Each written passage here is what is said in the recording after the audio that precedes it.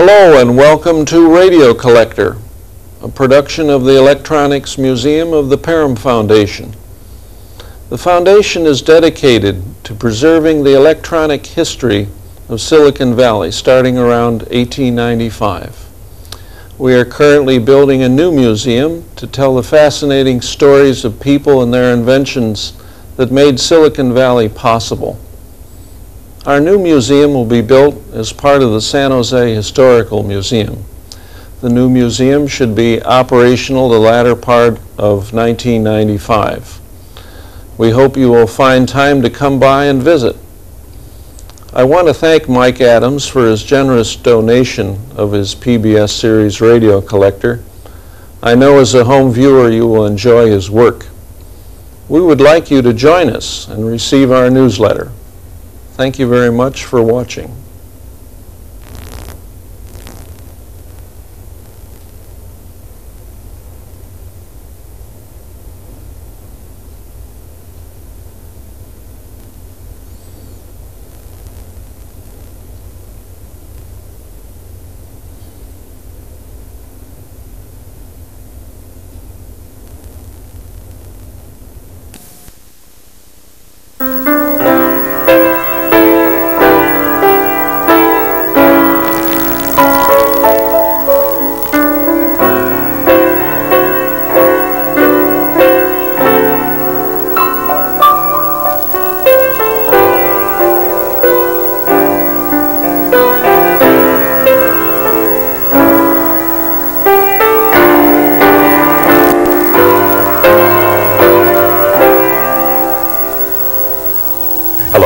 My name is Mike Adams, and I collect and restore old radios from the 1920s, 1930s, and 1940s. I do it as a hobby. It's an enjoyable hobby, and for a long time I've wanted to do a series of television programs on collecting and restoring old radios. The rarest piece in my collection, this is a 1915 Kilborn and Clark. First, meet the people who collect old radios. Over the next 5 weeks, you'll watch dozens of collectors show hundreds of radios. Well, these are in great demand by collectors. They're called the breadboard, the Atwater-Kent breadboard. I learned that many collectors specialize in a particular era or brand of antique radio device. This is the Horn Speaker Museum in a room over my garage. It represents a collection of radio horn speakers from the 1922 to the 1927 era. You'll see powerful 12-tube radios in beautiful wood cabinets. 1938 radios, that's when Zenith made their best radios, and they made the most radios. In other words, we were coming out of a depression, and they knew that there was going to be a lot of radios sold, and they really made some good radios. And rare 1930s Art Deco radios. Beauty. The final act of the film. And the Beast. How are you, Mike? Glad to see you here.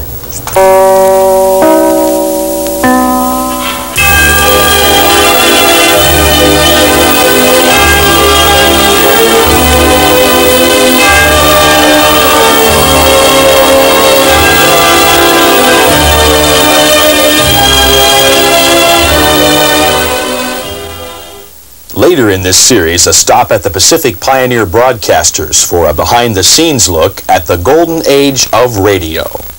You'll spend time at a retail store that sells old radios and meet Jack Dempsey, the old radio collector.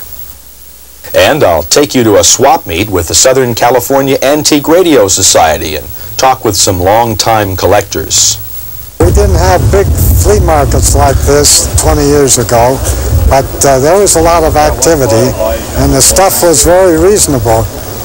You could buy radios for $5, and you go to the dump and get them for 50 cents, but those days are gone now. Each week, a continuing look at restoration of radios made between 1928 and 1942. Bruce Westaby is our expert. And it's getting to the point now that a set on legs, made prior to 1934, they stand about a 50% chance of being restored without taking from another set. Later, in this half hour, a brief look at the inventions that led to wireless communication in the early part of this century. and learn how radio became an important part of family life in the 1920s. But first, I want to find an old junk radio and start the restoration part of this series. You can still find these at the neighborhood thrift shops. Here's an RCA Victor Cathedral. Do you happen to know how old it is, or what age it is? I think it's from the 1920s. Yeah. It's not working. It needs one part. Yeah, how much? Get it going. I want about $75 for a pound. The cord is all frayed up, so yeah, I wouldn't want to. Wouldn't be a good idea to plug it in now. I don't think. That's amazing. Probably they started using those tubes in the late 40s. Well, this is an old Atwater Kent from the 1920s. Floor model. It's a metal cabinet. It's enameled. Does it work? It needs 3 tubes.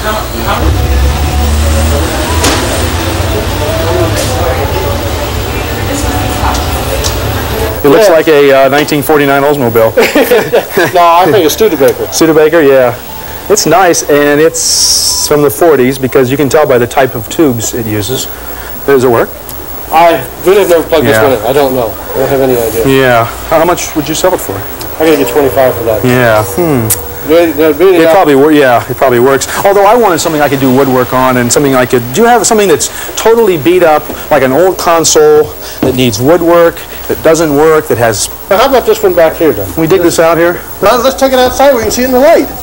It's definitely a candidate for restoration, but it's all here, though. That's what I like about it. It's all here, and we'll consider this to be the before shot. Cool. Yeah, a classic.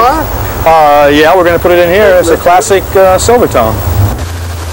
For the next few weeks, you can follow the restoration of this 1930 Sears radio that I found in a Hollywood junk shop. I will show you throughout the program the replacement of some of these parts, and well, these are really in horrible shape, and by the end of the program we will replace a lot of these capacitors and resistors and maybe a couple of tubes, and we'll have a working radio.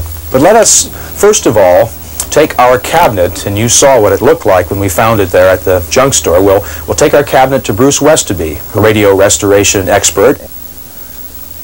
Stripping, and then the woodwork comes first, and then after that the set has to be sanded every square inch, or steel wool, however the set's made, and then the wood has to be prepared, and then the hand blacking done, and then it gets spray tinted, and then the clear put on. Part of the framework here that I can glue and put new what they call cross banding in here, and the veneer on it. This will have to come off. But this is wood. It's not. Some of the things were like a pressed Sirocco. It was called. Like plaster or. Very close, and you have to take those off real careful, or they shatter. And as far as the face goes, that's no problem. I brought a couple little ones so you can see how it looks like. As far as the top goes, I can see the cross banding lifting along the edge. That's no problem. I take a hypodermic needle with some glue and glue it along in there, or a butter knife, and clamp it down. And it needs to be re-veneered. I can use strips of old veneer, or I can buy veneer that you iron on. And the only thing is with iron-on veneer is that you just have to be real careful and make sure it's all nice and warm so that it won't bubble. But generally works real well. This is black walnut, this is black walnut, and this is like a regular walnut that you see quite a bit in most of the sets. And on the sides of the set, down towards the bottom,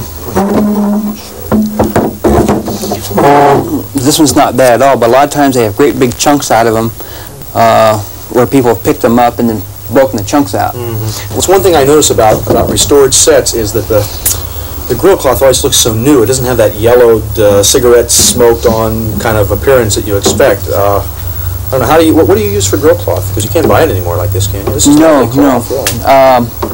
I use drapery material, and I'll look around until I find something that's suitable. And if it's too gold or too white, I take and tint it with a spray stain. Oh, okay. And that mutes it down a little bit and makes it look really nice. Because nothing's worse than to get something all put together than have a grill cloth in there that with big chrome bars in it or something, you know. Our weekly restoration project is a late 20s electric radio in a wood cabinet, common from 1927 to the present. But radio doesn't start here. It begins 50 years earlier. It's the late 1800s, a world without radio, television, or talking pictures. Early electrical experimenters are trying to understand the sending and receiving of radio waves through space and without wires. Author and historian Morgan McMahon begins our story. It goes way back to 1865 to a gentleman named James Clerk Maxwell. He developed a theory of electromagnetic waves that predicted that one could propagate radio waves through space. His work laid a little dormant until 1887, when a gentleman named Heinrich Hertz first decided to test the theory. He sent electromagnetic waves, that is radio waves, across a room from a crude spark gap to a circle of wire that indeed had a small spark appear. Radio was not really harnessed until 1895, when a gentleman named Guglielmo Marconi transmitted radio messages. By 1899, he had set up commercial transmission from ships to shore, which was the major use of radio, or what it was called wireless in those days. The ship called the SS Republic was plowing through fog-covered waters off Nantucket Island in the early 1900s, was rammed by another ship and began sinking. A gentleman named Jack Binns was the radio operator on that ship. He sent out what was called a CQD, a distress signal, which then was picked up by people onshore who dispatched ships to pick up the survivors. Only 6 people were lost in that accident, and the world applauded the maturing of radio. Because of the early experimenters, the world was slowly learning to use wireless. In 1900, the primary commercial user of this new communications medium was the shipping industry. But early wireless was not radio broadcasting as we know it. It wasn't even called radio. Furthermore, it wasn't even the transmission of the human voice. That comes years later. Instead, wireless was the sending of Morse code dots and dashes, caused by turning a spark gap on and off with a telegraph key. My father was a pioneer in radio.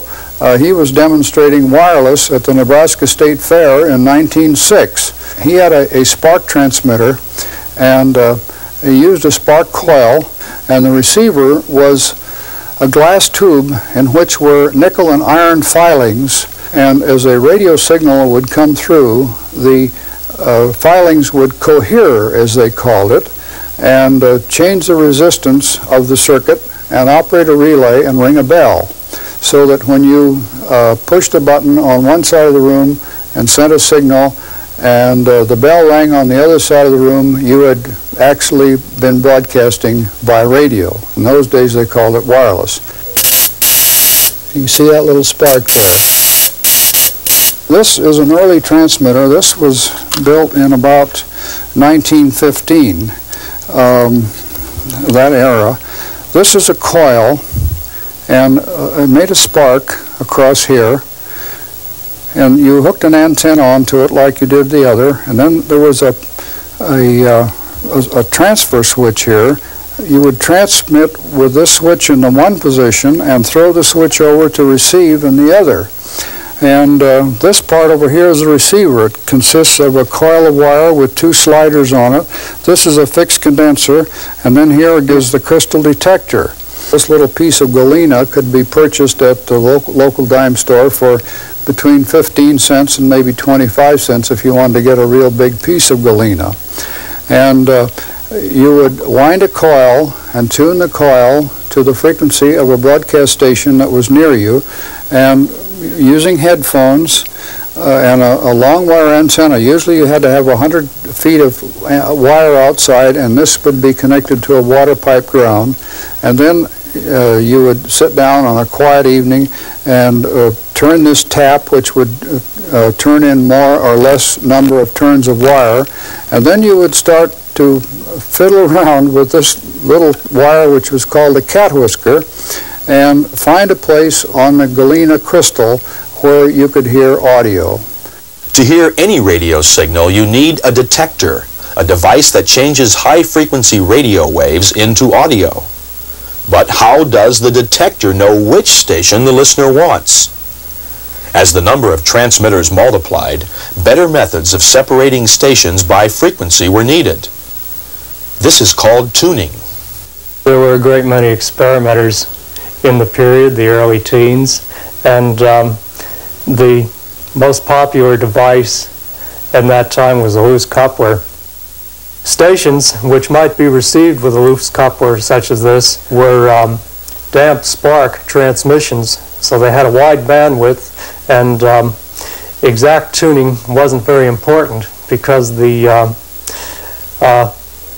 selectivity of the circuit didn't have to be extremely sharp to receive the wideband signal, such as a damp spark. The detectors used with these loose couplers, an experimenter might use a crystal detector, or he might have used a vacuum tube detector if he had the money to afford one. Throughout the pre-World War I period, advances in coil winding meant better coils, which improved both the sensitivity and selectivity of radio. World War I research was very active, and sets quickly became more sophisticated and actually a lot more electrically, mechanically complex. Still, radio as we know it had not yet happened. Yes, wireless had improved and was now used as a serious communication tool. Certainly, the sending and receiving of messages had come a long way since the turn of the century. Still, wireless communication was mostly spark or continuous wave sending of dots and dashes. And more people were sending and receiving messages over greater distances with greater reliability. Meanwhile, throughout the teens, a series of technical advances would finally allow quality transmission of voice and music. The real breakthrough that would put a radio in every home was right around the corner. The story of radio really hinges on the vacuum tube, first conceived by Thomas Edison, who found that one could emit electrons from a heated filament. A gentleman named J. Ambrose Fleming later developed what is called a vacuum tube diode. After this, of course, DeForest was really the one with the impact who came up with a tube called a triode in which you could make small signals big. This was the start of the real radio revolution. Slowly, in part due to its high cost, the vacuum tube replaced the crystal as a detector and made possible the amplification of earphone-level signals to loudspeaker volumes. The tube made high-quality voice transmission a reality. While experimenters labored to improve the tube, business people and their lawyers were battling out ownership issues. As late as 1921, the RCA tubes UV200 and 201 were the only legal tubes sold. These samples by DeForest, Sodion, Davin, Western Electric, and Arcturus were manufactured throughout the 1920s. The vacuum tube really brought voice transmission to the quality that one could use in broadcast. A gentleman named Dr. Frank Conrad in 1919 decided to set up a small transmitter in Pittsburgh. He was the start of true broadcasting, although people like Fessenden actually broadcast earlier. The problem was there was no audience, no broadcast really. Radio arrives. With KDKA in Pittsburgh, the broadcasting era officially begins, and almost overnight, everyone will want to listen to radio for information and entertainment. When I was a young kid, I used to build radios for the neighbors, And this was way back in the early 20s when radios first started. I used to build 1-tube radios and 2- and 3-tube radios and crystal sets. And this was the common thing that was done in the early days of radio. People would make their own, or they'd have somebody else make them for them. And it was a challenge to get a radio that all put together and get it to work and tune in all the distant stations, and people would stay up real late at night. The neighborhood radio expert was pretty important, and almost every boy built a crystal set from a kit, perhaps for a Boy Scout merit badge. This is one of the first RCA radiolas, and it's called a Radiola 2. And you had to use earphones with it because it wasn't powerful enough just being 2 tubes. So what they did later on, people wanted loudspeakers. So what they did was they made a little device called a balanced amplifier, and that just connected to the little Radiola 3. Now we made a 4-tube radio out of it, and the radio would look like this. They were connected together, and you'd have 4 tubes, and you could run a loudspeaker with this. This is an Atwater Kent breadboard radio. Atwater Kent sold component parts, pieces like this here, and the other different types of parts that went on a board. He sold these things to people that want to make their own radios. The uniqueness of it is this, that this is the only tuning you have. One tuning device, and it just tunes the antenna. All of the rest of it over here is the radio frequency tubes, the detectors, and the amplifiers. There's no tuning in this section of the radio like the ones that they were made later on, or even at the same time this was made. They did have radios that you could tune the different stages, but in this case you only tuned one. So now when this radio runs, you get a lot of stations all at one time because you cannot separate them. It's not sensitive enough to separate stations. The typical household would have at least one radio, typically a 3-dialer radio, which, by the way, was a very difficult thing to tune if you were far away from stations.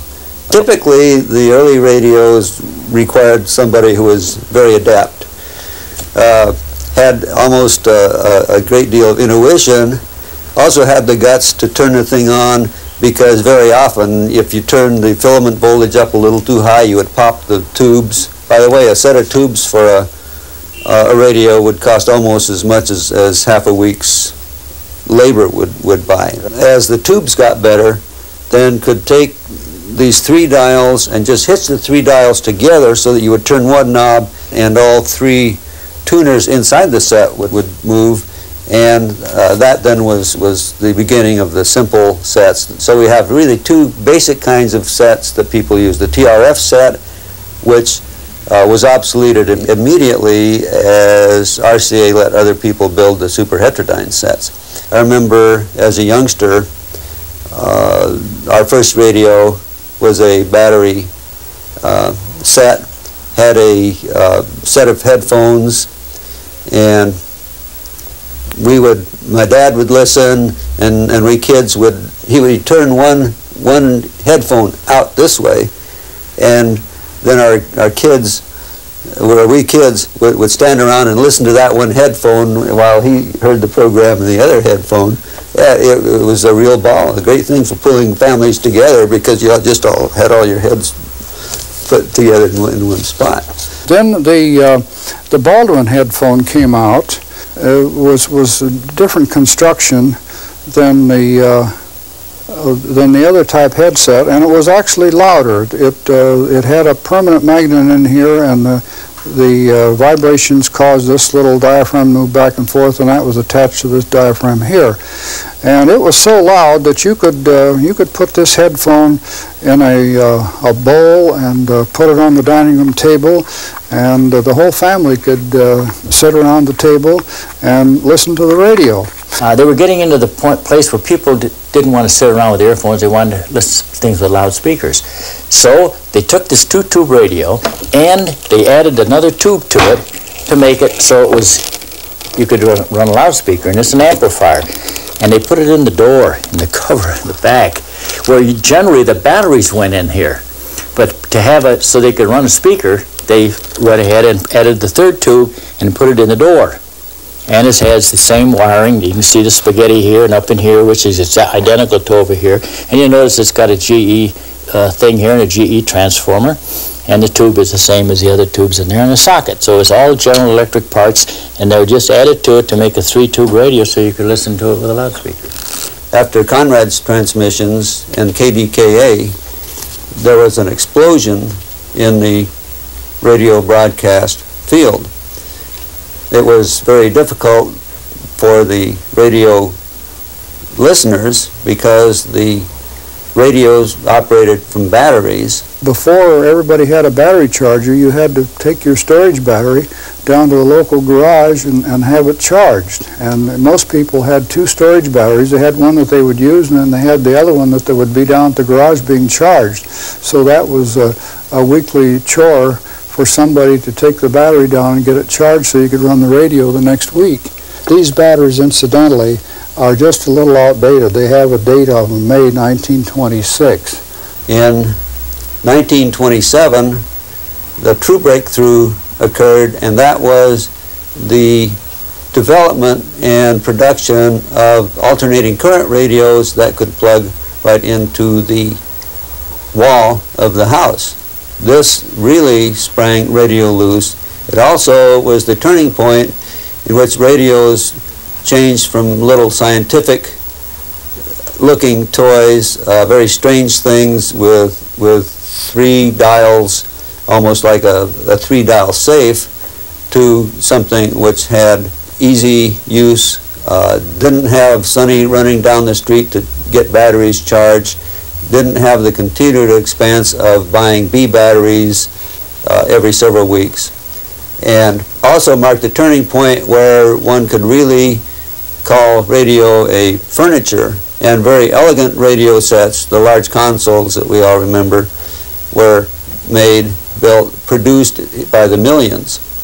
Here's what happened to the radio between 1925 and 1927. From storage battery to household electric power, from 3-dial tuning to single dial, earphones to loudspeakers. In just a few years, the radio evolved from a 2-way telegraphic communications device, an experimenter's hobby, into a family entertainment medium called broadcasting. And in a couple of weeks, I'll take you behind the scenes and let you see what a typical broadcast station looked like in the 1930s. Also in future weeks, the role of the amateur radio operator in the development of radio technology. Don Wallace was there at the beginning. As a boy in high school, I was interested in radio, of course, 1910, and I became a high school student in 1912, and of course the radio laws came in, and neighbor Ham told me I ought to get a license, so I did.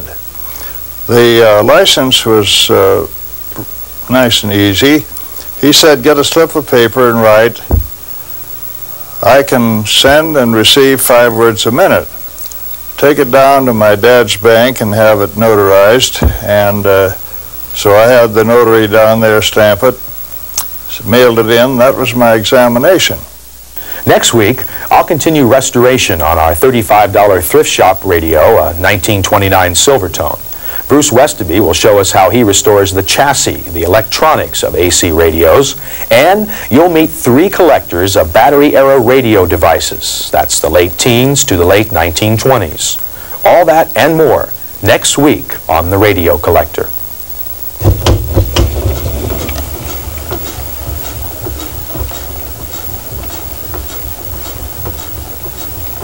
Looks like it's going to work.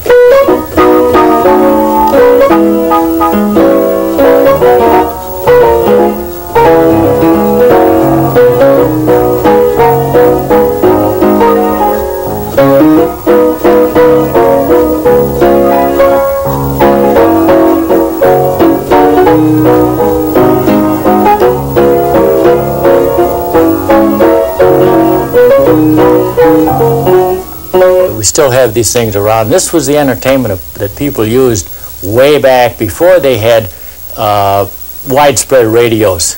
This was the family entertainment.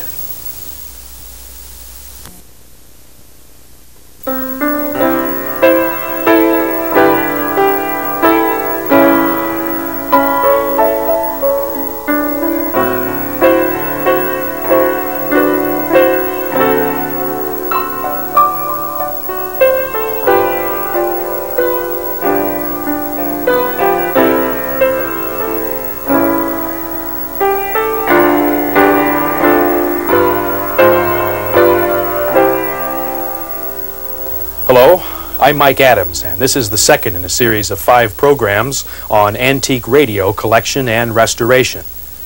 Today, you'll meet 3 collectors of battery-era radio devices. That's the late teens through the late 1920s. You'll learn about the restoration of electric radios. These are called AC sets and were made from the late 1920s up until a time when the transistor took over. To a radio collector, there are 2 kinds of radios, electric and battery. And most long-time collectors have the older, more difficult-to-find battery sets made in the early 1920s. I consider myself a true-born collector. I was never satisfied to simply get one and look in it and become familiar with its insides. I was more interested in getting more of them. Really, I guess that I would say my collecting in general began when I was as young as 3 or 4 years old, when I used to try and acquire and promptly take apart and destroy old alarm clocks. And it didn't take too long to run across my first radio that I was allowed to dismantle, and lo and behold, the radio was even more complicated inside. It had even more pieces, and this was particularly interesting to me because in the case of the radio, you can't see what the pieces are doing. They're just sitting there quietly doing something. So I quickly began a practice of going door to door in my childhood neighborhood. I guess this was when I was 6, 7 years old or something, asking people for old radios they were going to discard. I then started to concentrate more on trying to get earlier radios. In fact, I started to ride my bicycle to the Salvation Army and the local junk stores. And anyway, at some point I did run across my first battery-operated receiver. And just to give you an idea of what some of these earlier ones look like, isn't that beautiful? Quarter sawn oak, beautiful, like an instrument. This is a rather nice receiver. This is a Tusca, a 1-tube regenerative receiver, a 2-tube matching audio frequency amplifier, and this was available, by the way, in 2 separate cabinets. And that was kind of the philosophy for a long time, is you would buy this to begin with. Radio is very expensive in these days and really kind of a new experimental toy for a lot of people, so often they would start with this left hand, which is what they needed to begin receiving broadcast signals, and then they, when they decided they were sold on the concept, they would buy the matching high-powered audio amplifier and improve their enjoyment of radio reception. This is an early transmitter, basically the same vintage as the rest of this equipment. To be precise, this one about 1922. This is a 20-watt unit made by General Electric for Radio Corporation, RCA. And it turns out in collecting that transmitters are much harder to find than the receivers, as I'm sure you can imagine. I mean, after all, how many transmitters do you have for so many receivers, typically? Sort of a not too well-known brand. It's a clear tone, but what makes this interesting is it has a brass panel. That's solid brass. This is probably the rarest piece in my collection. This is a 1915 Kilborn and Clark. I still need to restore it, but there were only supposedly about 50 of these made over a 3-year period, beginning in 1914 and ending in 1916. This happens to be the middle year model. And it's just a crystal set. These are mostly pre-1925 regenerative receivers. They were put together like today's hi-fi components with separate detector, tuner, and amplifier.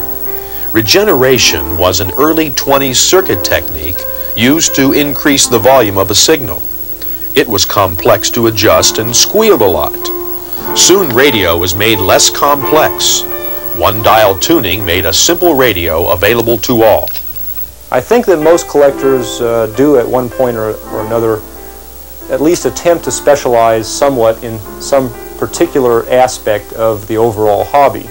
My specialties have never prevented me from also picking up anything outside that specialty that I found interesting when I saw it. But again, I have gone through, I guess, 3 main specialties: Crosley, Radiola, and currently Radio Shop. Which, as far as I'm concerned, the true collector, the kind of collector I like to think of myself as being, and I think I certainly know a lot that are like me, really just like to look at the thing they collect. And in fact, it makes them feel very good just to sit and take it all in, so to speak. I many times come back here and just sit and sort of meditate, I guess is as good a word as any, on all these radios. And I love the way they look, and I like very much what they represent. I am an electronic engineer by profession, and nowadays it's something very refreshing about looking at something as simple and primitive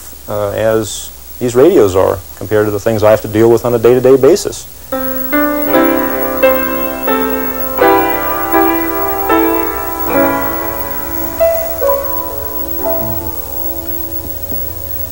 Even though that tube is almost all the way down into replace, it will still work because the tube actually does still function, even though it's very, very weak. And well, it should. It's from a radio made in 1930, and this tube was replaced, as it says on here, back in 1941. So this radio's had a lot of service in its life. I have a feeling, just looking at the components. To learn how a radio is supposed to work, I always write down the model number and take it to the downtown library. Here, I can Xerox the manufacturer's service information found in the writer repair manuals. So if you want to look through here and fill out a cost slip, and we'll get it from the stacks for you. So many radios. This is model 14. This is a very, very old one. 1150 we'll call this one. 1150, which is volume 2. So I need writer manuals, volume 2. The Los Angeles Public Library is one of the few libraries in the Southland that carry this Writer series. This is the Perpetual Troubleshooter's Manual, and this provides schematic diagrams of radios from the 1920s to the 1940s. We also have the Sam's Photofax series that covers schematic diagrams from the 1940s to the present day.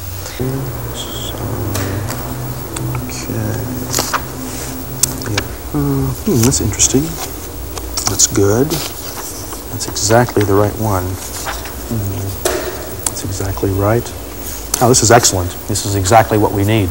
Not only do we have a schematic diagram, which in the electronic world uses certain symbols to designate components in a radio or television, but also Sears engineer, the person who designed this back in 1929, actually gives us a pictorial diagram, which essentially is a line drawing of the actual tube sockets, coils, transformers, all the capacitors and resistors. So this is very, very useful service information.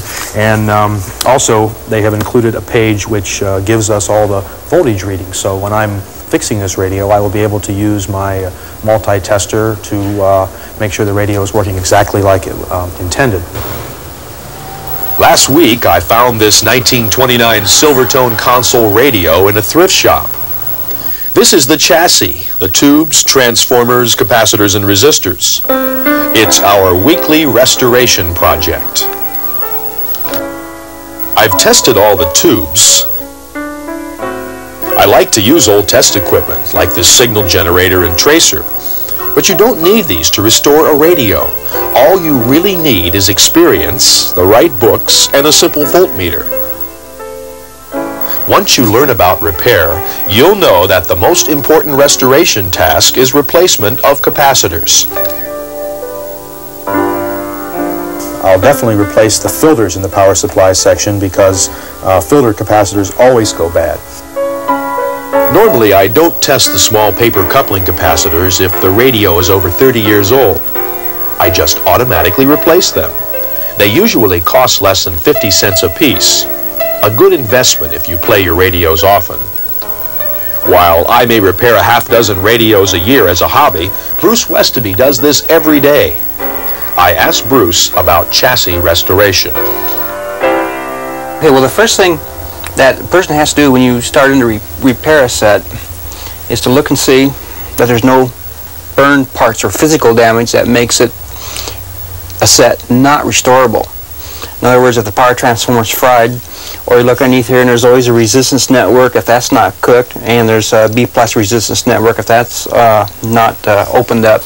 A lot of times too on the older sets, this tuner in here, this one looks like it is. On the Majestics, and this is an Eveready, and some of the other ones, they're all pot metal. Oh, and the early Zeniths were pot metal too. And if the set has been outside in the weather and for some reason you can't turn it, it's best to look inside, because once these all shatter, there's no way that they can be replaced. So, and it's getting to the point now that a set on legs, you know, made prior to 1934, they stand about a 50% chance of being restored without taking from another set. One thing very important is that if a person finds a radio, don't plug it in. I'd say 95% of the time, if a person finds it in a secondhand store or an antique store, or especially in a barn or somewhere, don't plug it in, because these filters deteriorate with age through just sitting.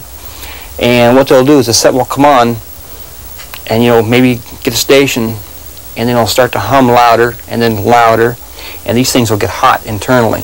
And once those start to shorten, they get really, really hot, the power tube turns red hot. And then if that doesn't burn out, if it burns out, that's great. But if they don't burn out, then it cooks the power transformer.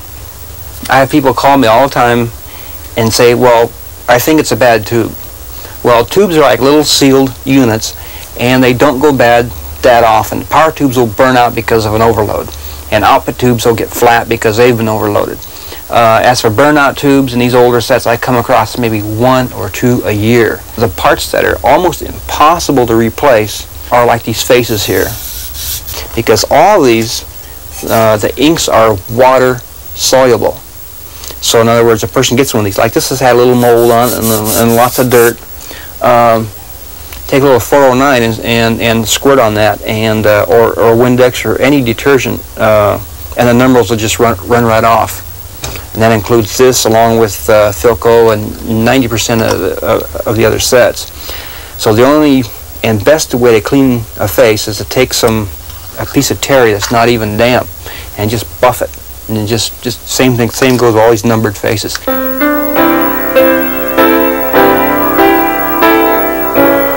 Generally, the stuff, real early stuff, maybe between 25 and 26, is really difficult to repair because they made them not to be repaired. You have to chisel the parts out, you have to drill the parts out. The sets made between 27 and about 30 all were real good quality, and I can generally restore most of them. And then it seems like about 30 to 31 there were still sets a lot of good quality, but some of them were starting to get a little bit cheaper. And then it seems like in 32 to about 34 they stayed with a 2.5 volt filament, but they went to a different tube, a 57, 58 and stuff like that. And then it seems to be about 34, that's when the first 6 volt filament line started up. That started getting real good quality about then.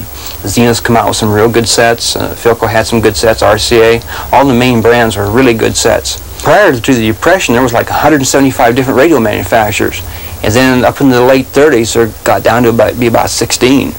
And there were a lot of little orphan brands, and what I mean by orphan brand is that some guy set up a thing in a garage and somebody sent away for the cabinet, and he sent away for the tubes, and he sent away for the chassis, and then the speaker, and they put it all together and didn't have a name on it. Average time on any one of my consoles I complete is about 25 hours. And everything is, like I say, everything's perfect. I've seen things that have been done in, it must take all 2 hours. You know, he gets 3 parts in the bottom and a can of varnish poured over the top and some brushes slapped on it, and somebody slacks for a speaker cloth and out it goes, you know. That's not restoring.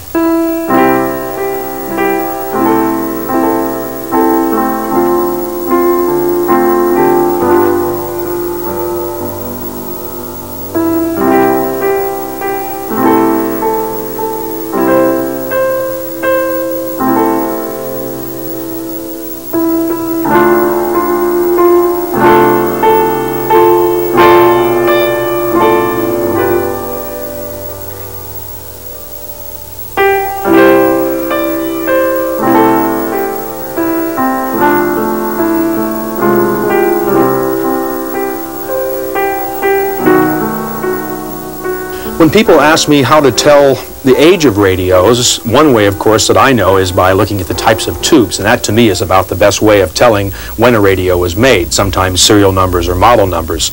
But one rule of thumb is with 30 radios and their lighted dials. For example, all of the early 1930s radios had these very small window dials. This is middle 30s, the big round dial. The late 30s and on into the 80s actually brought this more conventional type of radio dial, a rectangular or sometimes known as a slide rule dial. So this is late 30s on, middle 30s, the round dial, and the small window dial from the early 1930s. Just one way of telling the age of radios from the 1930s.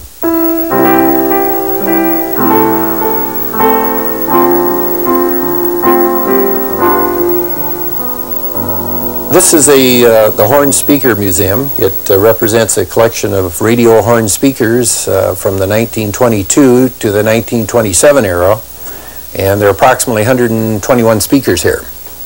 In the beginning, in the late 1800s and very early 1900s, earphone were the typical listening device for people listening to audio.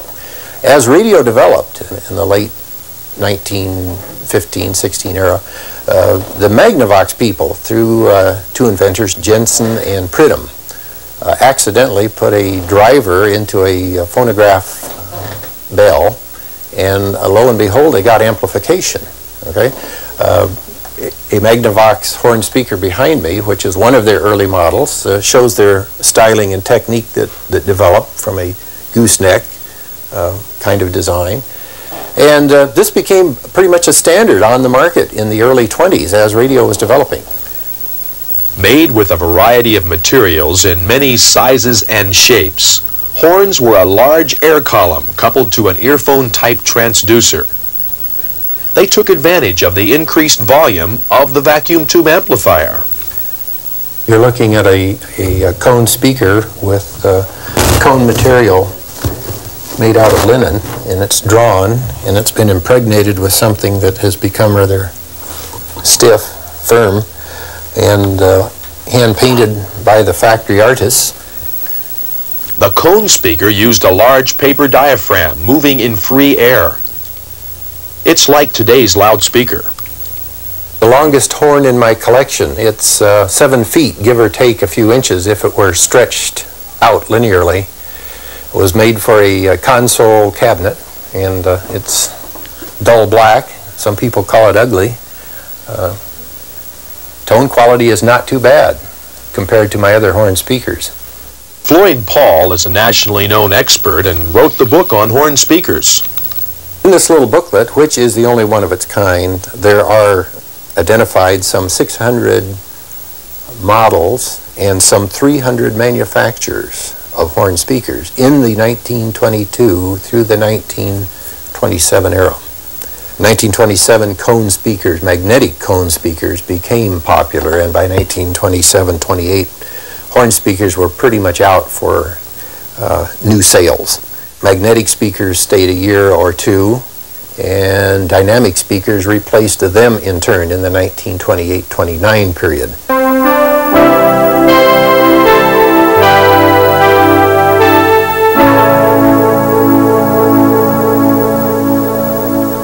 What happened, I think, on this grill, somebody really crunched it a good one, because this was like it was twisted up in here. It was like it bent, broke in that way. Yeah. So, and it's all glued in real nice and tight now.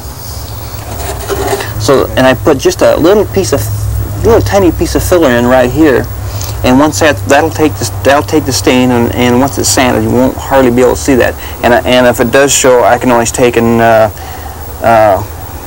stipple it in with a little stain or something. How do you strip it? It's what's called a it's like a lacquer thinner base stripper. It's real mellow. It's not caustic. Mm-hmm. If you use those real caustic, heavy, nasty strippers where it goes on, it's like jelly. They're too caustic. They're hard on your hands, mm-hmm. and just splash in your face. It's really rough. And then it takes too many fillers out of the wood. It just makes us. It would make a set like this is as dry as a potato chip. You know, just terrible. Now this is 2 halves. Let me help you with this. Yeah, okay. With off of a set that I broke up, but they do come out. handy to clamp things. Oh, I see. Our little tops inside here. Oh, Yeah. I get it. Okay. All right. This is why I'm here, because I have never ever done woodwork successfully. I tried making a coffee table once. I made it out of white pine, and it was so fragile that when you set a cup down on it, it dented it. I mean, it was embarrassing. It was so embarrassing. Yeah, pine is soft. I knew I had to do something else. Yeah, pine was terrible. But you know, with what I do now, it's just after your years of trying and failing, you know. So, whoops, clunk. Oh, sorry about that. Well, we should have had it laid down at an angle. Okay. Now, I don't think it hurt it. No. Ah, good. It's doing. Okay. Yeah, it's doing fine. Okay. So, in other words, you do a half at a time, is what you're saying. Well, I had started out with one big piece, and when I soaked the cross banding off this piece, it automatically split in two. Oh. And this had no veneer when we got this radio. No, and it was loose all the way around here, so I took it and it's all been glued. Now, is this used veneer from another old radio cabinet, right? In other words, you find old radio cabinets that are good for veneer. Yeah. That's amazing.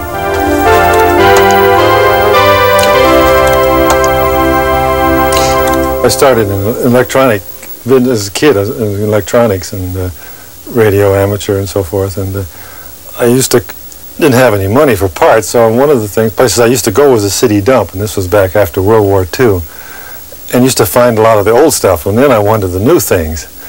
But as time went on, I thought, well, maybe I better save some of this, maybe save one of them. So I did save one of these old sets. And but quite a few years went on before I really got serious about it, and in the mid-'60s, I thought, well, I wonder what's around. So I started going out and seeing what I could find, and this is what happened. Well, there's about 130 radios plus a bunch of amplifiers and telegraph and sounders and test equipment, and so it's pretty full of electronics, mostly from the mid-'20s on back. This is the one that probably got me started. This I found in the city dump probably about 1948. It's a beautiful set. It's a RCA, super heterodyne, portable. It's a model Radiola 26. This is an early RCA two-tube receiver. This is about 1923. Here's a early crystal set. RCA's Radiola 1, it's called. These are in great demand by collectors. They're called the breadboard, the Atwater Kent breadboard. They were sold this way with exposed parts. And there's three different models here, the 10, the 10B, and the 12, which is the biggest one. A lot of these are beautifully made. Inside, the wires are all nice and square cut. Parts were nicely made. The reason these were exposed, you saw all the parts on them. Most of the radios, you can open the lids and look inside and see the tubes lit. A lot of times the tubes were exposed. That way you could see how bright the filaments were, or if they were even lit. They said they made them vertical so that on a crowded ship you wouldn't take up as much of your table space with a larger flat key. I don't know with what is with other people. To me, to look inside of a well-built set, some of these sets inside are beautifully built. The coils are all nicely wound in layers, and everything attention to detail was really great. And to me, that's beautiful. I think the workmanship that went into some of these sets is what makes them attractive. What is the current state of radio collecting? I asked the experts who collects, what do they collect, and why. The radio collecting community is a very diverse set of people. There are technologists who like to work with equipment, with soldering irons. It really is a thing a technologist can enjoy. There are a great many people who like the sets because they're nice pieces of furniture. I consider radios to be like objects of art, and just as art itself is a very individualized thing. I mean, some people like modern art, and some people like the Renaissance period and all this sort of thing. Some people like ornate wood cabinets and many tubes and chrome chassis or whatever, and others happen to prefer very primitive and instrument-like qualities of a battery-operated radio. A few years ago, collectors seemed to want wireless equipment.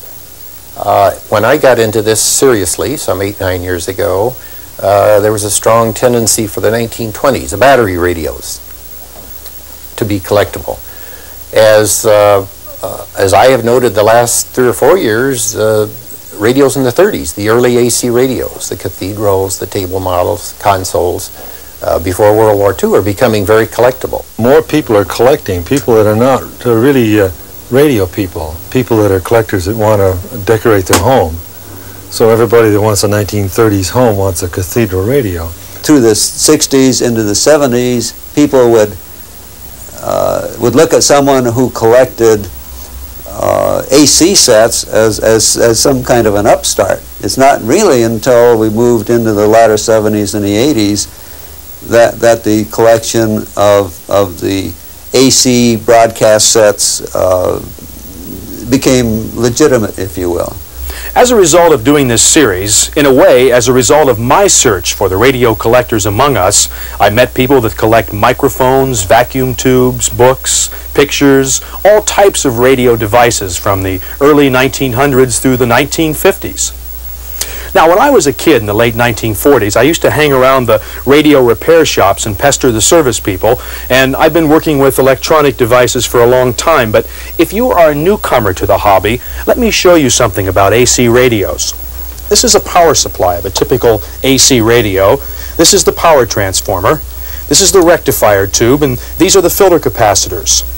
Now, it is entirely possible that when plugged in, a voltage of 600 to 700 volts AC could appear across the plates of the rectifier tube.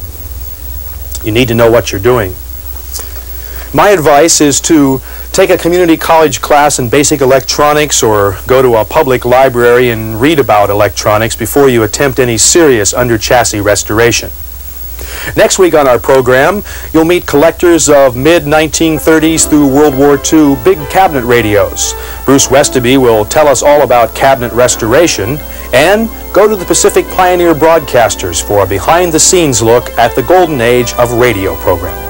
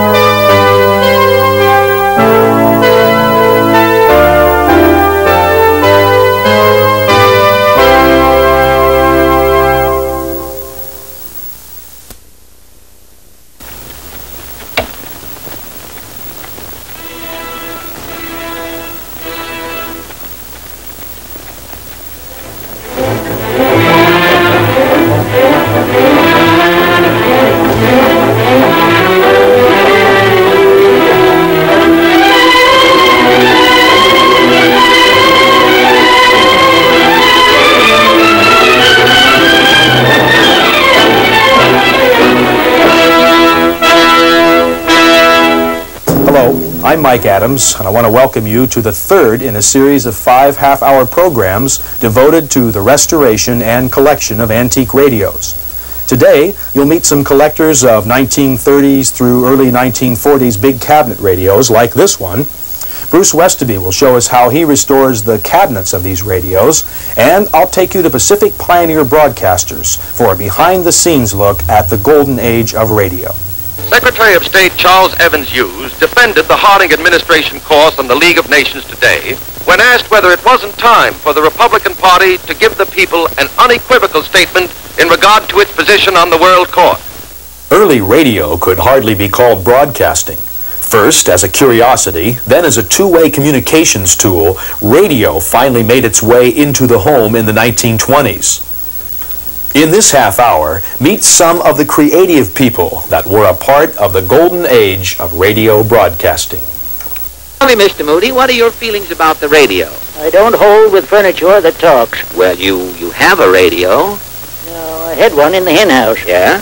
One day all the hen's nests would be empty. Uh-huh. Next day every nest would have 2 eggs into it. You mean The hens was listening to Double or Nothing. Yeah.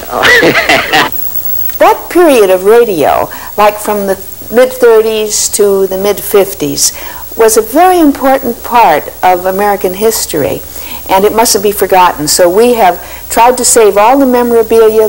We have thousands and thousands of transcriptions and tapes of early radio shows, and our members, we have over 800 people who have been at least 20 years, most of us more like 40 and 50 years in the business, and we've tried to gather all these things up so they won't be destroyed. Gotta hurry and pack. We'll travel light. It's the thing to do these days. Where are the suitcases? Right here in the hall closet. Here's Fibber McGee. Now, Jim Jordan is the chairman of our board. You know he was Fibber McGee. He followed Edgar Bergen, who was our first chairman of the board, and Charlie McCarthy went along with him. I was in Chicago in the golden days. I was there from 37 to 40. I was on Against the Storm, and I was an understudy for Ma Perkins. I would have left town if Virginia had ever gotten sick, because I knew I couldn't sustain that beautiful performance that Virginia Payne did on Ma Perkins. I was on Bachelor's Children and Midstream and countless shows, Lights Out. And then I went to New York and I worked on Against the Storm and many others. Well, Doctor, maybe you found out what's wrong with my husband. Maybe you can tell me about him. All those other doctors. Gertrude, that's swell. I liked your entry line. It was flat and it's good characterization. Now, I want to get two emotions in this last speech of yours. And also on the other line in that little sentence there, make sure that I have the feeling that you are concerned about your husband's health. I was an actor during the golden days of radio. I think the 30s and 40s, those were the years when radio was the best. In those days, people listened to programs. They tuned in at certain times as families or as individuals, mostly as families. So radio was our companion. It was important to us.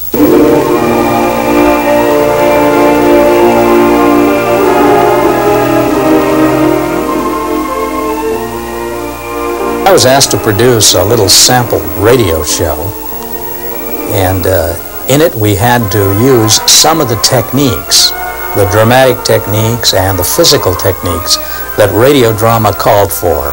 Very good radio drama. Let's look at this little drama, which we called simply Sam, which is the name of the main character. Things are a lot different now, I guess. Now that Lillian and me are, well, sort of engaged. But it was awful important when it was happening. You know, like a lot of things that happen.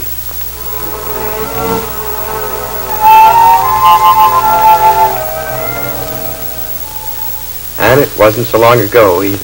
I was still working part-time for old Craig in the Craig drugstore. It was after closing hours in the store on Saturday evening. Lillian, Craig's daughter, left an hour or so before, after helping me clean up. I was just locking the front door when I heard the register up front. Hey!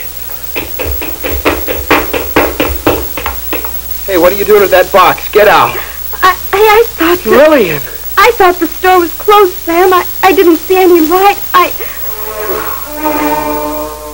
In the writing, we used a narrator in this radio show to tell the story, sort of fix it, and then to hear his thoughts.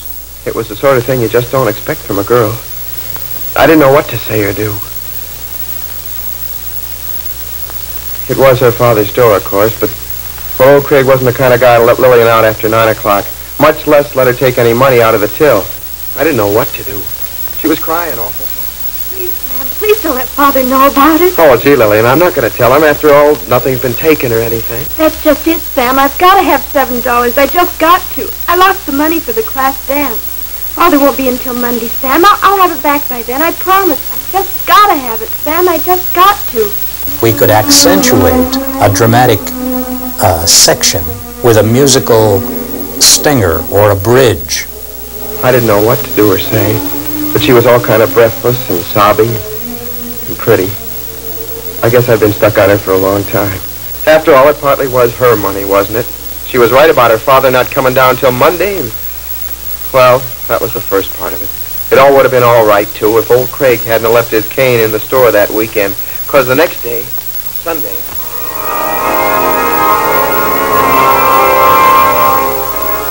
Amen. And keep the words of the Almighty close to your hearts, my brethren. Stop nudging me, Leland. What do you want? You'll have to walk home alone after services, Penny. Why? I've got to drop by the store, Penny. I left my stick there last night. Mind you, hurry home or you'll get a cold lunch. As you would have them do unto you is a cardinal rule for all of us. Amen.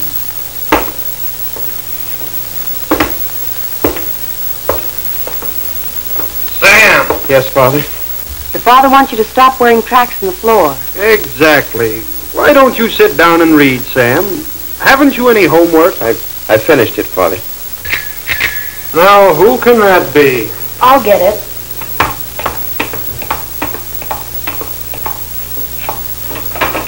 I could see who it was through the window, and my stomach kind of bounced a little. He was awful mad. His face was that flushed color. I went into the kitchen too scared to face him, I guess, but I could hear what he was saying to Father through the door. Your son is a thief, Mr. Johnson. That's quite an accusation, Mr. Craig. Anyone with your anarchistic ideas, Johnson, ought to keep his son under... He was pretty wild. Father was calm, but then he started getting mad. After Craig left, Father called me into the living room. I thought to myself, I gotta keep her out of this, I gotta. There was only one thing to say to Father. I did it, that's all, I did it.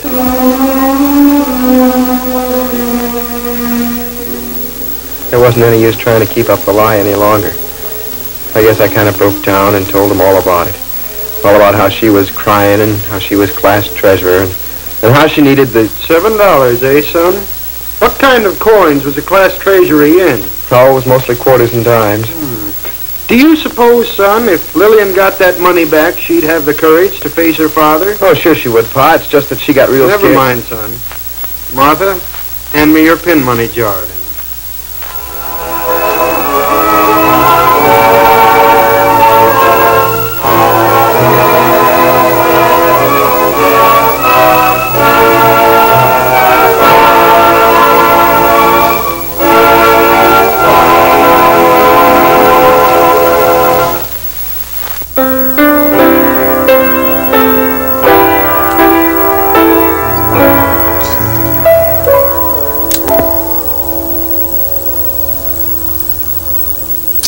Okay, that's the last capacitor I've replaced in the Sears Model 41. These are some of the old capacitors that I took out. These are old paper capacitors. They only last about 25 years, and then sometimes the wax comes out of the end, or the dielectric, the insulation between the two connectors shorts out, and you get a bad capacitor. A capacitor is supposed to block DC voltage and allow AC voltage to pass through. AC is the signal path, and the DC is the high voltage. And when these break down, you get no radio. So what I've essentially accomplished in this Silvertone radio is to replace all of these old paper capacitors with these modern ceramic types, and these will easily last another 25 or 30 years. You can often estimate the age of a radio by looking at the tubes. From the late 20s through the middle 30s, tube bases had 4, 5, or 6 pins. In the middle 30s, tubes with 8 pins and a plastic center key appeared, some with metal covers over the glass. And from World War II into the 50s, a smaller tube with 7 or 9 pins in a glass base slowly replaced the larger sizes. The main thing is in buying a set is that if this little escutcheon here is missing, or the face and back of that's broken with the numbers and stuff like that, 9 times out of 10 you have to scrap another set to make that one complete, unless you get real lucky and find just a chassis somewhere with a face on.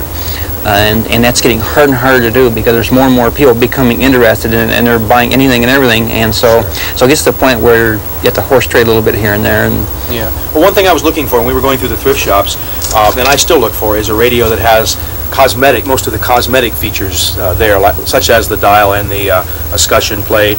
Knobs I know I can get, grill cloth I know I can do, but as far as the actual dial, that's something when it lights up, that yellowed plastic over the years, there's nothing you can do to reproduce that. No. In my opinion, I've never seen anything that looks quite like an original dial. No, once it's broken or gone, it's real difficult. Well, okay, this is beautiful, and what I want to do is come back in a couple of weeks, and should I bring the radio with me, and we'll put it back together and try it out, and we'll make that our final stop here, and that'll be the end of our series.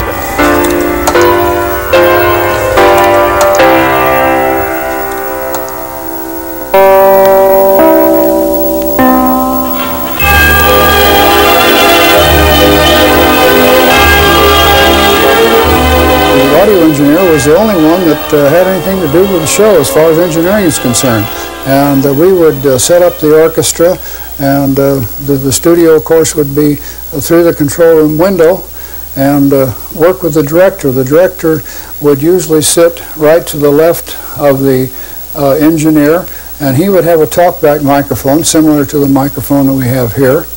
And then there would be an assistant director, usually from the network. If it was a network show, the assistant director would be over there, and then a script girl down on the end. So there would be about 4 people in the control room.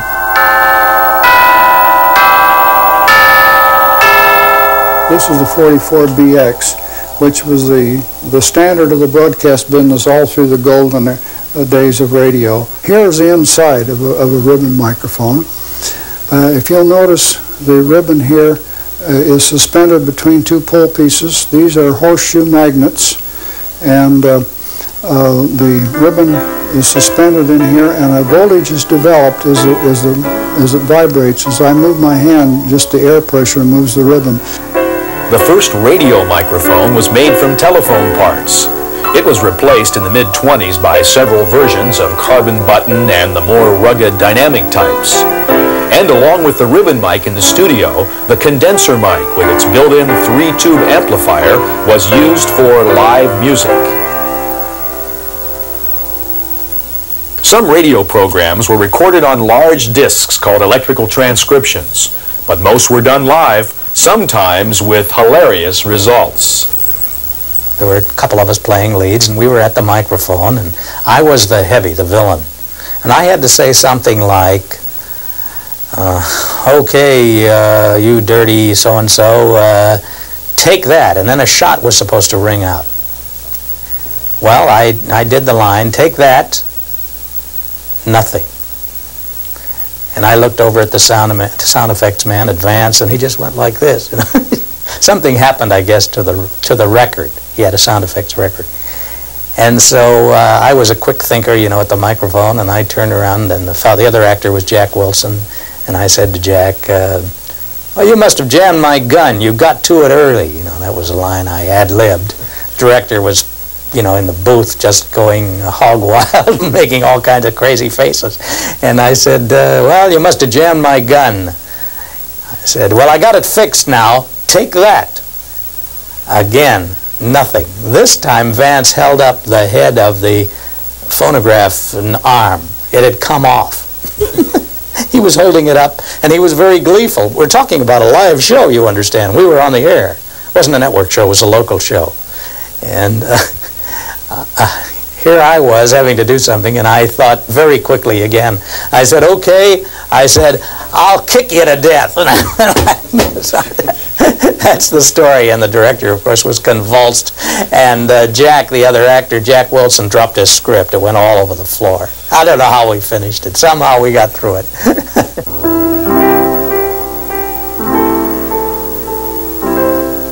The years 1930 to 1950 were the true heyday of radio entertainment because of the technology that allowed people to have radios in every home and then radios in every room of the home. The radio was the first truly phenomenally new piece of furniture, and people really that wanted first-class furniture would pay $3,000, for instance, for a Zenith Chinese model radio in the days when a new automobile cost $400.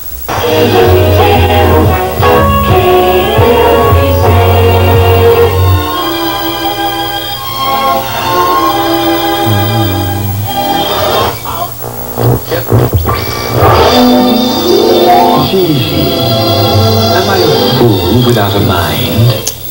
Nice radio. This This is a 1936 Grunow teledial made by General Household Utilities in Chicago. The idea of this radio was that you could dial it like a telephone. Your favorite station, for example, say you wanted KECA, which is now KABC. Put your finger in here and you mechanically move this until it stops at 79 and it locks right into the station. Here's a 29 Zenith. It's really a pretty set. It's got the tuner inside there, the speaker inside there, and inside here is push buttons, and these are the first push buttons because they're mechanical, and when you push them down it runs the tuner around. Very, very primitive, but the set is mint and it doesn't play, but it soon will with no problems. But finding something that's in good original condition is getting harder and harder. That's where fellow collectors come in, and that's where different leads as to who might have an estate sale or who's been collecting stuff over the years that may part with something.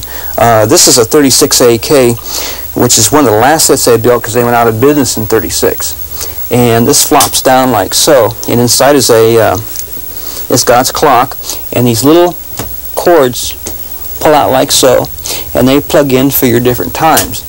And what that does is that the set will come on by itself, motor tune to the station you want, play that program for your hour, and then go to another station, and it'll do that as many times as there is chords, and then shut off by itself.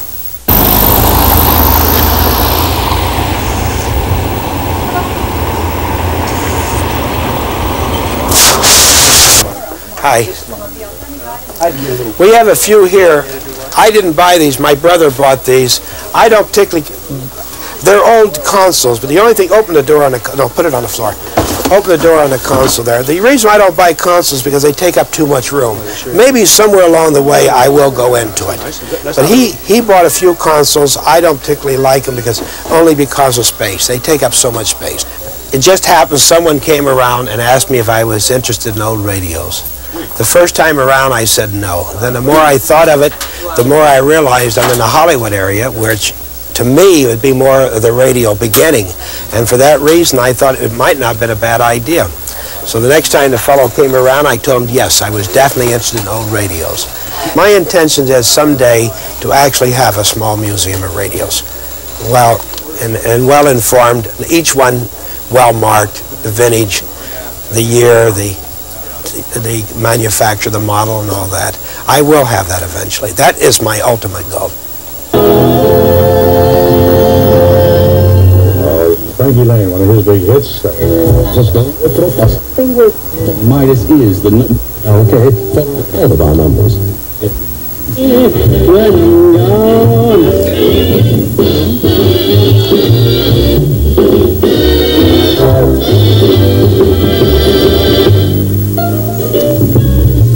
This is a mid-30s radio, a McMurdo Silver. This is a really expensive radio. This is a radio that cost maybe $1,000 back during a time when cars didn't even cost that much. This radio has chrome chassis, 24 tubes, one of the nicest radios you could buy during the Depression, incidentally. Even through the Depression, there were people who either still had wealth or wanted to give the appearance of wealth. It was a little bit of the conspicuous consumption phenomenon in that people who really wanted good furniture were willing to take their relatively limited funds during the Depression even and sock it into an elegant radio set. The radio set had become the first new true piece of living room furniture in 500 years, I suppose.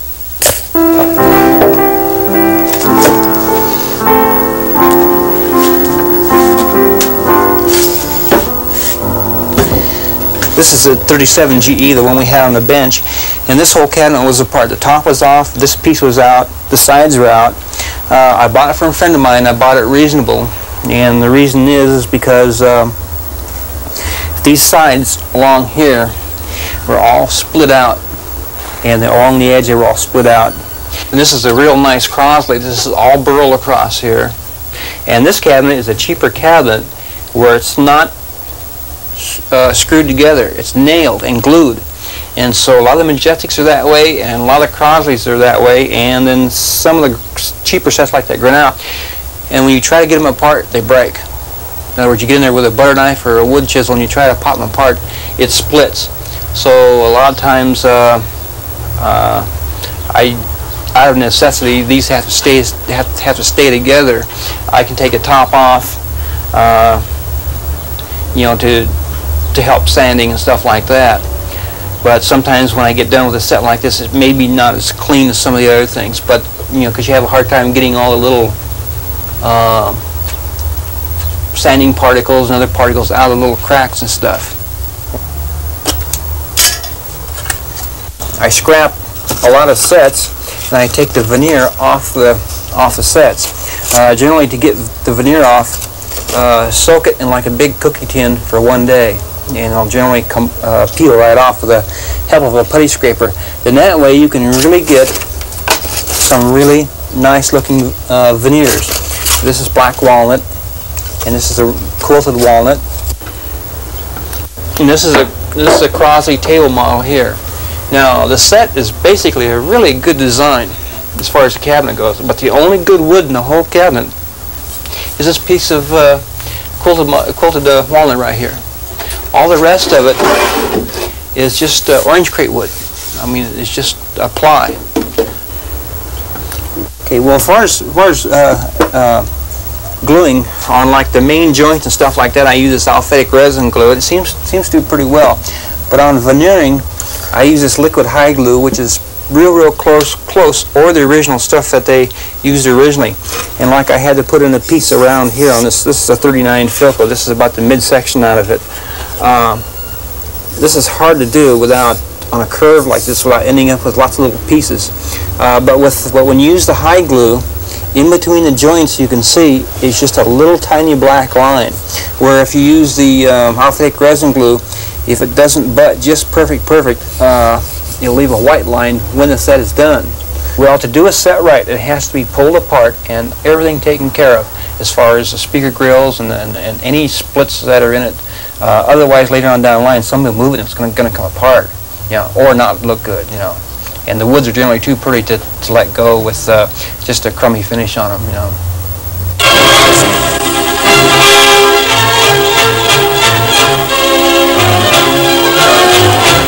So now the top broke out of the nose of the ship, and the passenger Bob is lining the window looking down. It burst into flames. Wait, get it started. It's crashing, and it's crashing. It's crashing terrible. I am elected President of the United States.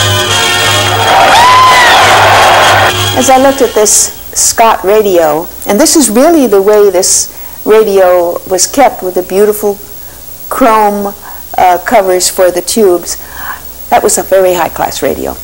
But I think of how important radio was to the nation, particularly during World War II, when news was so vital to us, and it bound the nation together. And that's the news picture as it looks in post-war Europe tonight. Confused enough to be sure, but certainly not altogether hopeless. Good night. With confidence in our armed forces, with the unbounding determination of our people, we will gain the inevitable triumph, so help us God.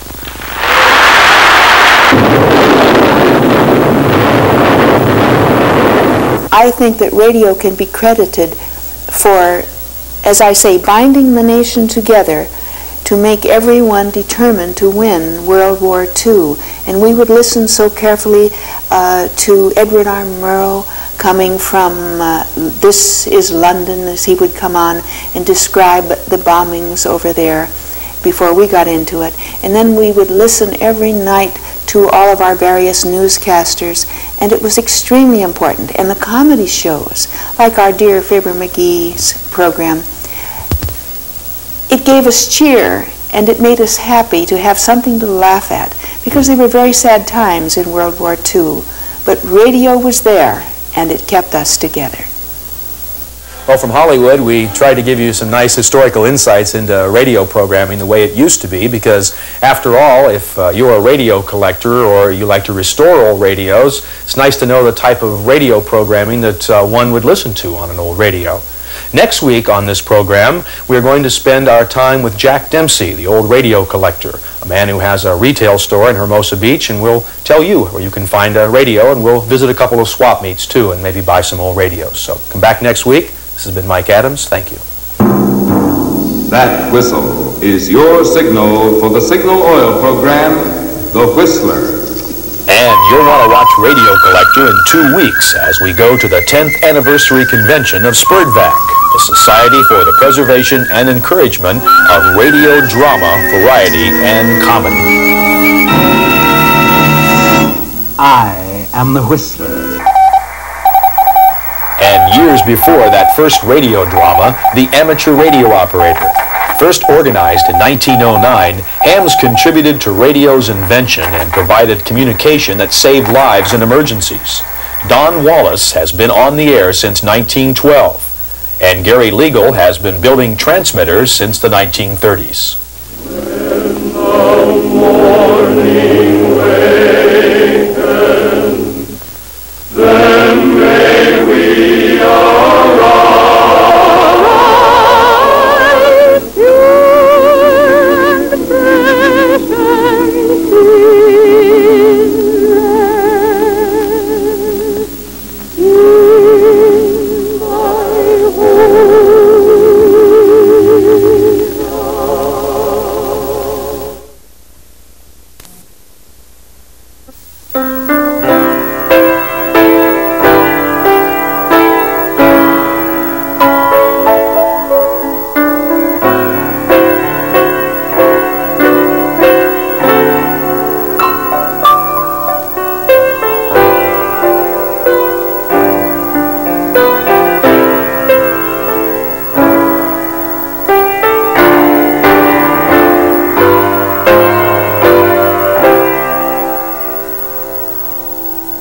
I'm in Hermosa Beach, California, and I'm at the Old Radio Collector. It is a store, the only retail store in Southern California, where you can buy an old radio, get one serviced, you can buy one reconditioned, you can buy an old one that you can fix up yourself. You can't believe what went through my mind and my heart when I discovered this store for the first time. Finally, after all these years of collecting radios, I found a store. Well, we're going to meet Jack Dempsey today, and I also want to welcome you to another in our series of programs on radio collecting and restoration. My name is Mike Adams, and for the next half hour, we'll be back in time. Let's go inside and meet Jack Dempsey, the old radio collector. In the years since I taped this segment, the Old Radio Collector store has gone out of business. Still, Jack Dempsey was a pioneer in old radio retailing, and this is how it was. I think you can hear what I was talking about earlier. That's why we like to put filters in before we even get started. That's typical of a filter hum. Whisk away all thoughts of any other sale. Only at Angelus will you find over...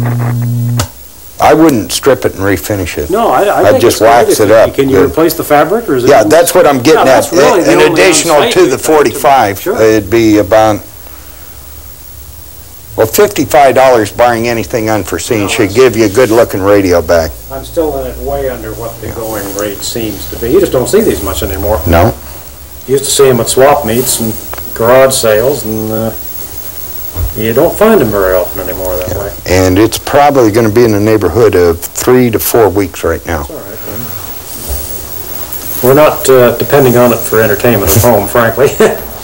Okay, if you want to fill in the top for me.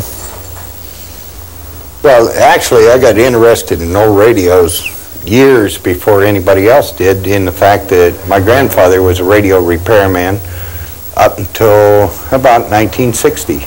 That's what he did, is repaired radios. Well, of course, I wasn't allowed to touch a customer's radio, you know, a nice new $200 radio. So I got to work on the junk, like this one. You know, at that time, they were junk. People brought them in and said, well, here, you can have this, and I'm going to get me a new RCA. And so these were laying all over the shop, old battery sets, breadboards that people would give a right arm for today were typically laying around. So I used to play with them, see if I could get them working again. As we get older, and meaning everybody, you want to hang on to a piece of the past. Well, most everybody that is alive today grew up in the radio generation, and it becomes a distinctive part of their past, and they want to preserve a piece of that.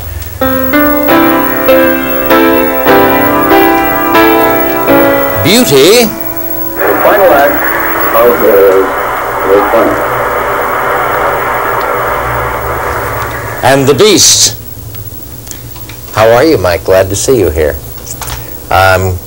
First of all, the Beauty I was referring to was rather early Art Deco radio, which I've just been fortunate enough to find. And we have a couple of small ones here that might interest you. This, as you know, I'm an actor and I pick stuff up all over the country wherever I go. This happens to have come from They offer free inspections and a picture that was done in Iowa, Fist, when I was out there. I found this in a flea market. Dubuque, right? Right outside of Dubuque. And, oh, by the way, that's Alba Francesca. Hello, hello. And I'm Jimmy Caron. Can you see is the beer bottle in focus there for a minute? I can't turn this one on because this is a great favorite with children. And actually it turns on in the back here. And you get your stations. Your station selection is up here. But the kids were here for Christmas and they just went absolutely crazy and they played it. So I'm afraid it has to go down to old Jack Dempsey at the old radio collector shop for a little bit of work, unless you want to do some work on it while you're here. Right now. Why don't you talk about how you got into collecting radios? Why do you collect radios? How did you get started? He needs to. He wakes up certain mornings and there's a look in his eye and I know he's going to be searching for a radio that day. Even before I started to collect the old ones, I had a yen for new radios. And we have an awful lot of those in cupboards and hiding away in various places. But there was a time when I really needed to buy, I would go so long and I had to buy a radio. It's the search that makes it so much fun. It's like any type of collecting. It's the thrill of finding a treasure. That's part of why we love to travel. We combine traveling with our treasure hunts. Where do you go to find a radio? Don't tell him, Alba. Don't tell him. We go anywhere and everywhere, all over this country. If we're traveling abroad, we look there. By the way, the Transoceanic was one of our first antique radios, and I know exactly where we bought it. We were driving from New York to here in 1975, and we found a Transoceanic radio in Santa Fe. You know, one of the things that fascinates us is that I can turn this radio on and we can listen to the Metropolitan Opera broadcast today on a machine that was made 50 years ago. And I think that's kind of marvelous.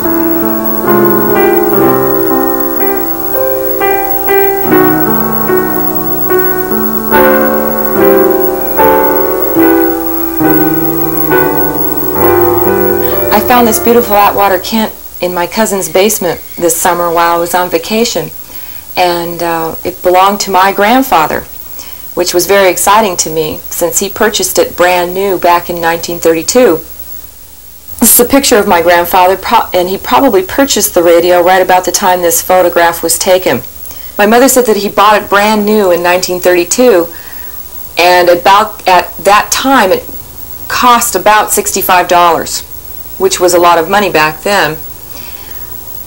And she said that it sat in the living room in a certain spot in the corner for all those years until it ended up in my cousin's basement. They used to sit around and listen to old radio shows, and she felt it was a very good radio, that it was always their favorite. Here's a little portable I found from the 50s, a German radio. and transistor. A real gem, and it works. It's beautiful. Such as the Kauai Beach Boy Hotel or the Coco Palms Resort. Winners fly between Los Angeles and Honolulu aboard a United Airlines 747 and enjoy Royal Hawaiian. This would be what the old radio collector could take to the beach.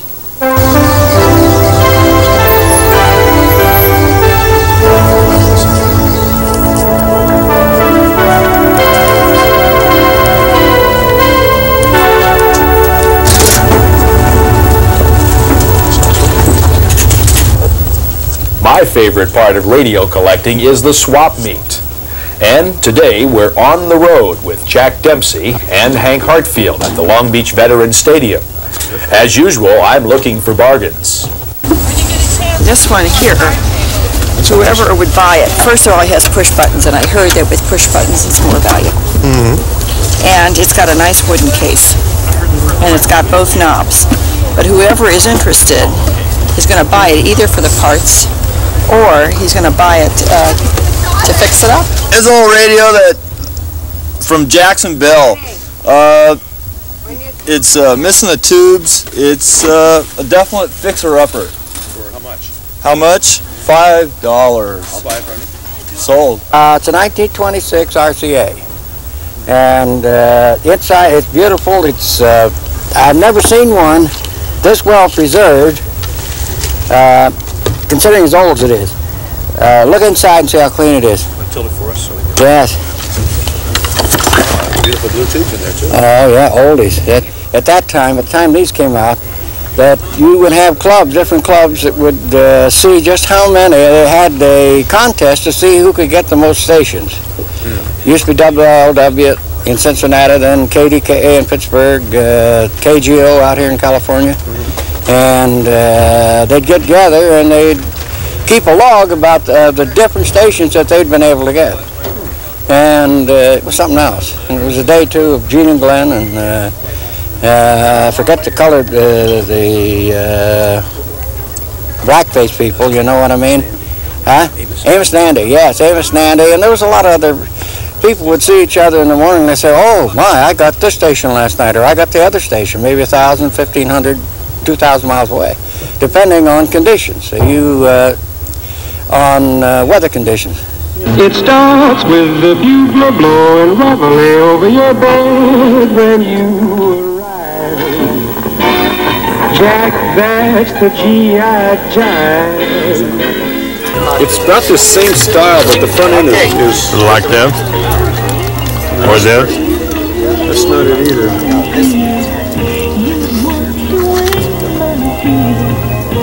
The wood goes like that, but it's down the bottom. Yeah, yeah.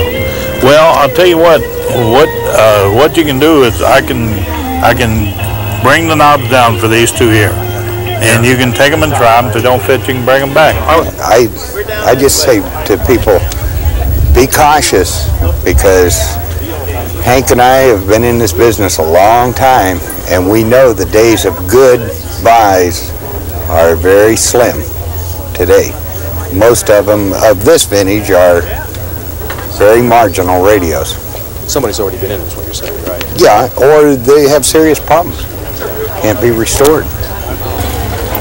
20 years ago, I started picking up a radio here and there, and I brought them back here, and I sold them for around $5 or $10 a piece. And I collected radios for many, many years, and then I went into selling radios, and I found out that the Zeniths were the easiest to fix. They were best playing radios, and you could get more money out of them, and it'd sell quicker than any other kind of radio. So that's what I started doing, was collecting Zeniths. Now this is a what they call an organ-style radio. It's made like an organ. It's a 1939, and it is one of the first Zeniths that they put FM on. Now this does have FM on it. Okay, now these are the famous 38 radios, 1938 radios. That's when Zenith made their best radios, and they made the most radios. In other words, we were coming out of a depression, and they knew that there was going to be a lot of radios sold, and they really made some good radios. This has the magic eye. It also has the split dials. This is a gold dial. This is a blue dial for the short wave. This is your motorized dial.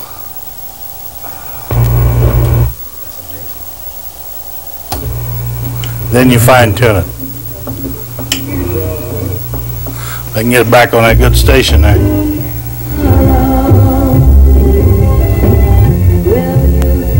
Now this magic eye shows you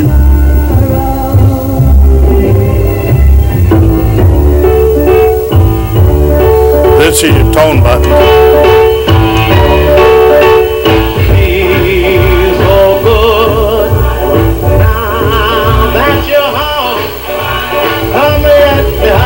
Come let me kiss you, come let me see you.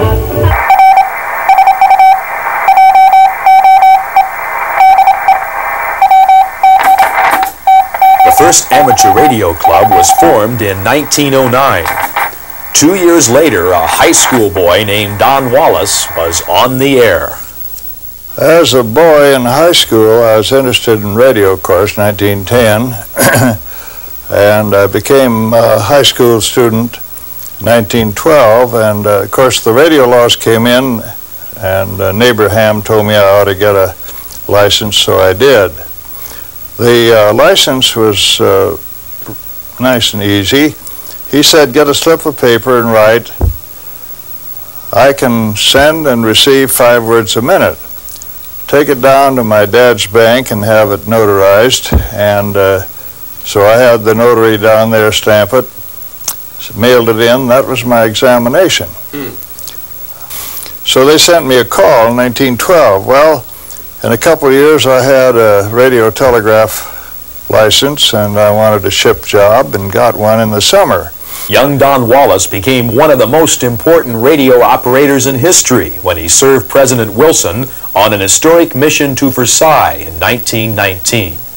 On the George Washington, you wanted me to talk about President Wilson. Well, the peace ship, they so-called, was after World War I, and the big four went over there, the French and the English and the Russian. I think that was what they were, to determine the peace terms, the Treaty of Versailles. We pulled in there with this presidential radio. Now, the reason I was put in charge was kind of odd. I was ready to be discharged at the receiving set Brooklyn. There was 450 operators there.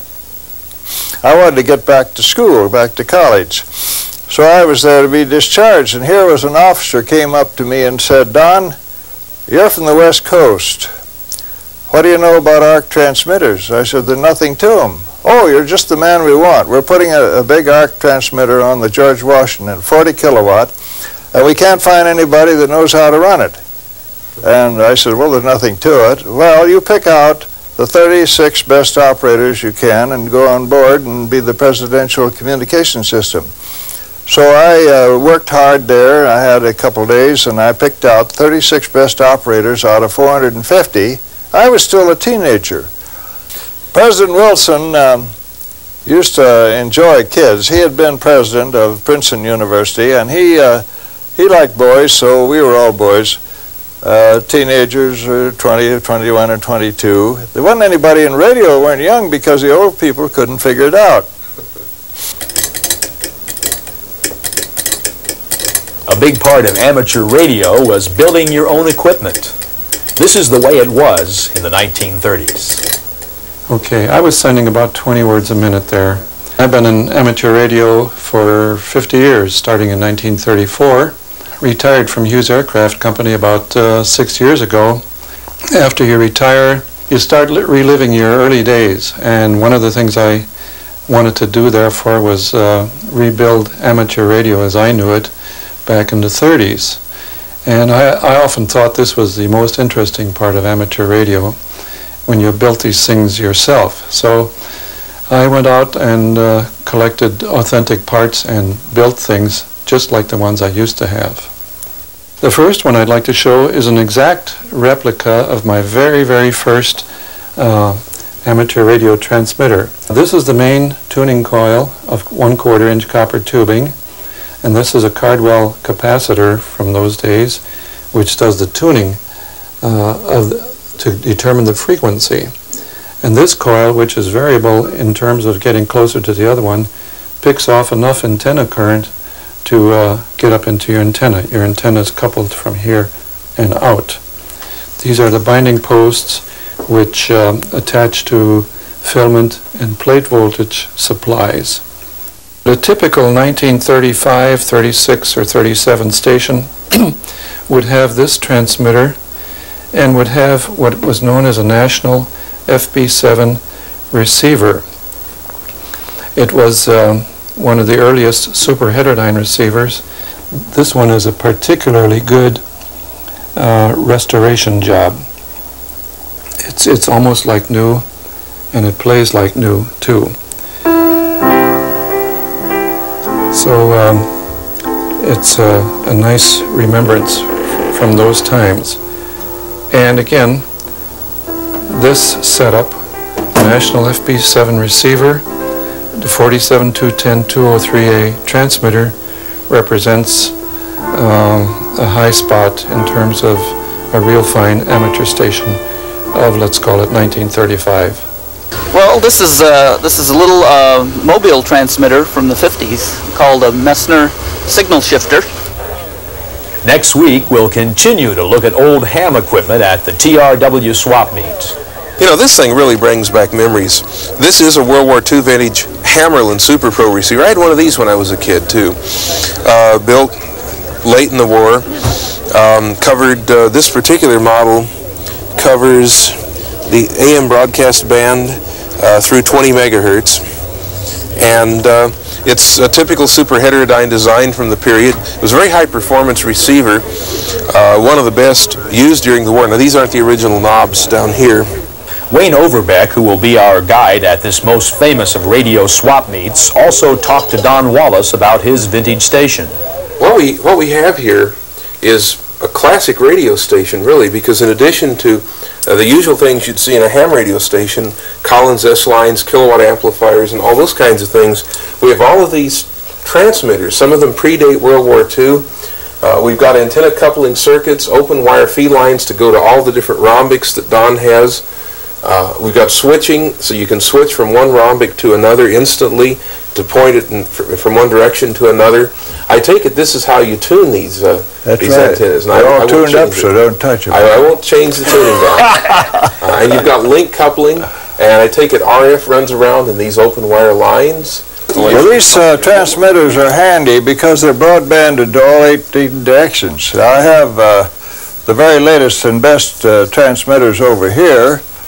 These Alpha one-tube amplifiers are FCC approved and probably the best thing you can buy. I use these normally, but in a contest, these aren't practical because you have to retune when you change direction, you've got to retune the reflected power. In 1940, Don Wallace purchased the Press Wireless radio station on Palos Verdes Peninsula, where he remains an active operator. In his 75 years on the air, he has received hundreds of awards for long-distance communication. I took public speaking in college because it seemed to me that would help you do interviews for this TV.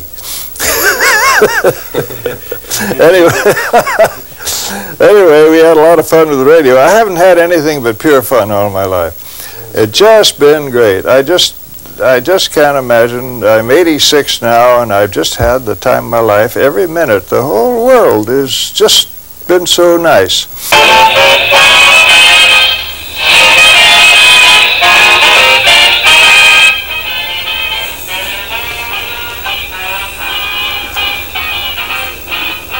Do a little alignment on the pointer.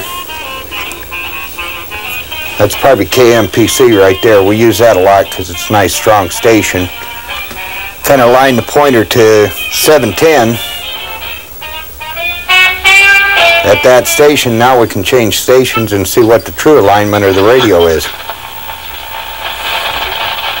Usually if you buy a working radio, you can't get in too bad of trouble. So when you buy one that you don't really know what's going on with it and kind of not able to play it, that you get in trouble. You find there's a lot more things wrong with it than you ever anticipated. Probably one of the biggest mistakes or biggest cons on sellers is they'll turn the radio on and show you that it plays and you'll buy it. Just about any radio you can make it play. That don't mean that it's a good radio. It could have a lot of problems. You can take particularly like in this area, you can tune in KNX on the telephone and you'll have be receiving a station, and it can be very deceiving. So I recommend if people want to buy a radio and at all possible, get it turned on, leave it play 10 or 15 minutes and see what it does. If it's still playing, then you're pretty sure you got a good radio. Have you been to the Roseville swap? No, there's one. Yeah, there's one every Sunday, I guess, or every other Sunday. I've never been there. Well, I am, and I just haven't been to one. I like to go to shops, but this is actually better than the shop, because you can do it all. This is like 100, 200 shops, you know, with stuff out here. My great Art Deco. This one is $20. I'll split with you, 15. Cheers. You got it. Totally serious. Thank you. I love it. One for you, one for me. That's okay. Thank you. Great. Thank you. I like this. I'll put this in my bank account. What this box is here is a 1939 Rockola. It's a predecessor to a box that they call the Luxury Light-Up. The box itself is a collector's item. As somebody who's into antique jukeboxes would take this box as a collector's item. It's a rare box because you don't see too many of this style of box around. The box that's sitting next to it that's on a dolly is a model 1428 Rockola made in 1946-47. This one has been converted to play 45s. It was one of the most popular boxes that Rockola had during what they call the golden age of jukebox. These are two of the boxes during that golden age. The age starts basically around 1938 and goes up to 1948. It's original finish. I don't know if I mentioned the year. It's around 1909. What prices are we talking about on these? Oh, they start anywhere from $375 on up. Yeah. Now this is the eyeball catcher here. This is a Model D. It's all in quarter sawn oak, including the horn. It's what is referred to as a spear point horn by the design in the wood itself. It's a very unusual piece. It's a 78 player, and it's a little on the rare side. Well, if you remember, about a half an hour ago, we started this week's show at the Old Radio Collector store in Hermosa Beach, and I followed Jack Dempsey, the Old Radio Collector, all the way out here to the Long Beach swap meet, where you can see all of the radios in the background. But there's an added bonus to this today. I did manage to find some radios, and this is kind of a lesson to people who are into radio restoration. And I guess the lesson is, if you want a radio that works, that you can play, that you can get stations on that will last forever, then you need to buy it from a man like Jack, who guarantees it and works on them. But if you're like me, and you want to spend just a few dollars, you can get some junk radios. Now, these are truly junk radios. I paid $10 for this one, $5 for this one, actually, $10 for this one, and this one was given to me free. And I know, because of my skills in restoration, I can make them decent radios. But it's pretty good. I paid a total of $15 I spent here today, and I have 3 more radios to add to my burgeoning collection of junk radios in the workshop. Next week, we're going to visit the Southern California Antique Radio Society swap meet and meeting, and we'll look forward to seeing you then. My name's Mike Adams. Have a good week, and happy radio collecting.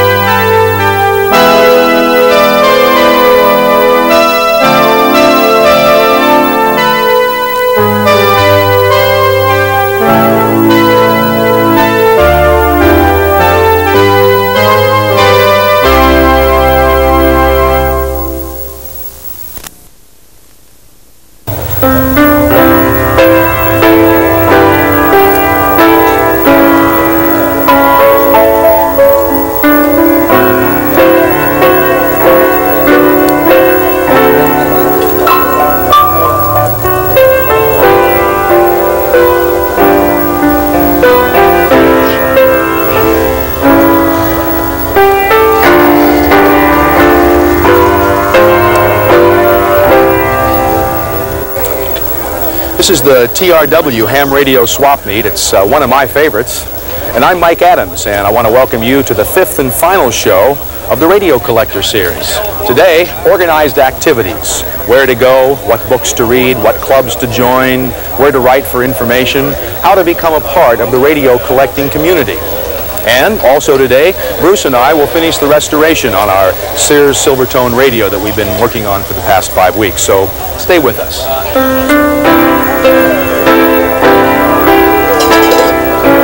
This swap meet, the TRW swap meet, is probably the largest regular ongoing ham radio swap meet on the West Coast. It attracts, as you can see, probably several thousand hams once a month. It happens on the last Saturday every month, and you'll find everything from test equipment to very new amateur radio gear, and as we'll see, some very, very old gear. Okay, this is a Collins kilowatt transmitter. It's in very poor condition. The rack is about the only thing that's left out of it. But at one time, this was the fundamental starting point for many broadcast stations. Simply used this both on shortwave, foreign broadcast, and a few hams, well-heeled hams could afford something. Very high power amplitude modulation. Yeah. And I don't, $32,000 or something like that was the price in the early 50s for this transmitter. Yeah, you could buy 3 houses for the price of one of these. Yeah. Here's something interesting. Well, let's do something on this G50 here. Oh, okay. Now down here, one of the things that happened in the earlier years of ham radio was there was a very close tie between ham radio and various kinds of civil defense communications, probably more so than we have today. And the fact that these two radios are painted yellow simply means that at some point early in their history, they were financed, they were purchased probably by a city, by a city civil defense organization with federal funds. This was super technology. This was considered a UHF receiver because it ran from 30 megacycles all the way to 140 megacycles. So the receiver like this would have been used in World War II to actually listen to radar and to tell whenever enemy radar was actually pulsing in your direction, so you can change course if you're on a ship or something like that.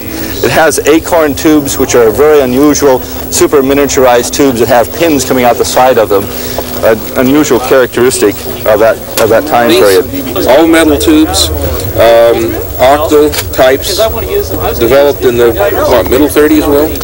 Yes. Yeah, the technology of the tubes and everything we're seeing there is a middle 30s technology, and like you say, pretty high quality equipment. If you could afford this in the 30s, many hams actually worked 2 jobs in order to be able to afford to buy a receiver. Well, to buy a receiver like this took a couple of months' pay. Yes. I mean, you didn't exactly go and buy this at a swap meet for lunch money. No. Okay, AM broadcast, that's the highest frequency range.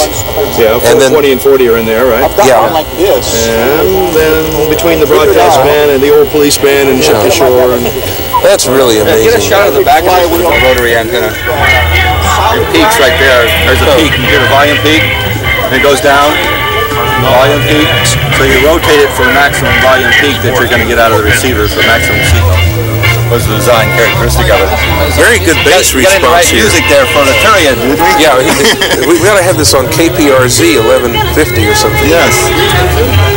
Anyway, it's gorgeous.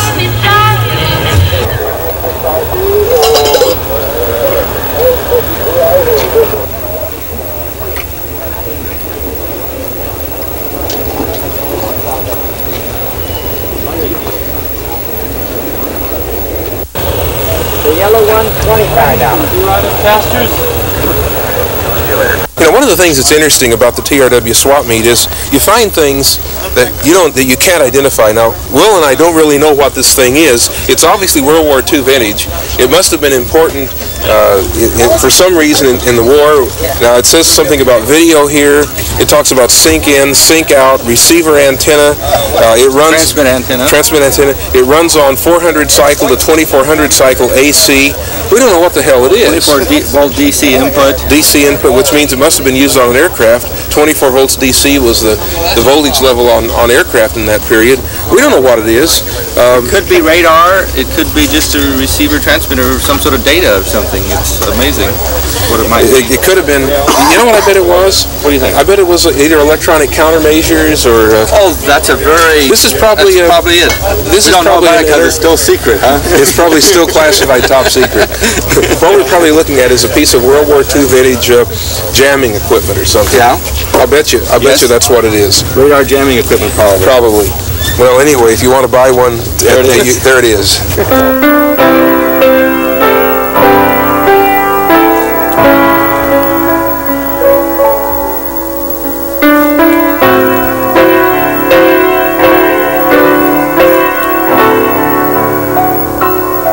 Welcome to the world of plastic radios. These radios are fun radios. They're for serious collectors that prefer to collect more modern radios. They are not complicated radios. They're just simple, fun radios. As an example, this Hopalong Cassidy radio up here is a child's radio, and the Charlie McCarthy radio right next to it would be a child's radio. Getting to the beginning of these plastic radios, we have here a 1931 Crosley Buddy Boy, which is made out of molded rep wood, they call it. And I'll show you what it looks like. In the back, it's got very thick sides, and it's very heavy, very dense material, probably some sort of wood fiber content in it.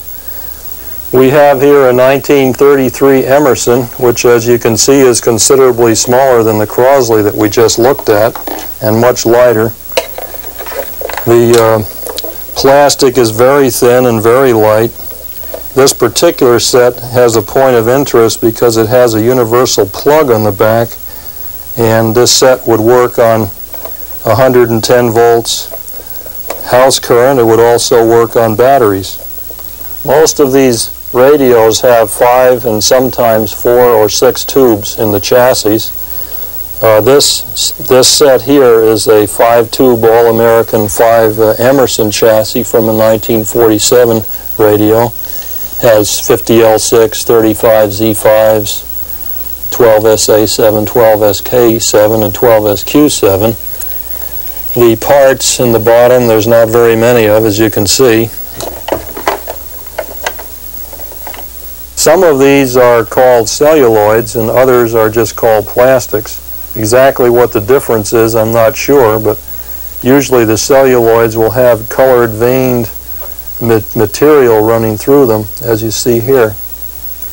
Whereas the more common plastics like this actually have a very faint wood tone to the dark brown plastic.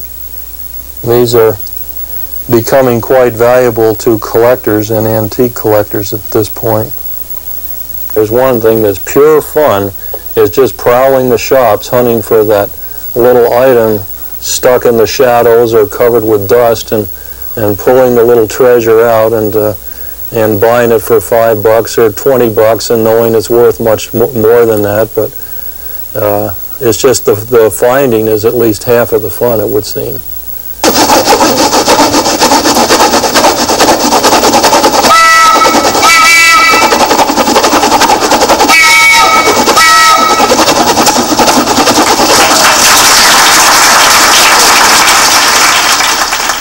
Well, SPURDVAC stands for the Society to Preserve and Encourage Radio, Drama, Variety, and Comedy, and it's a nonprofit organization for the public benefit. There are 7 goals, and one of the major ones is to honor the people from the golden age of radio, the pioneers, and we have done that by having them come to speak to us or to perform for us, as you've seen in some of the activities here at the convention, and tell us about their careers and what they did and what it was like to work in radio in those days. So I thank you for coming, Mike, and I hope you enjoy the convention, and I'm very proud to be president at this time. I'm just riding a crest of a wave. It's just beautiful. I'm enjoying myself.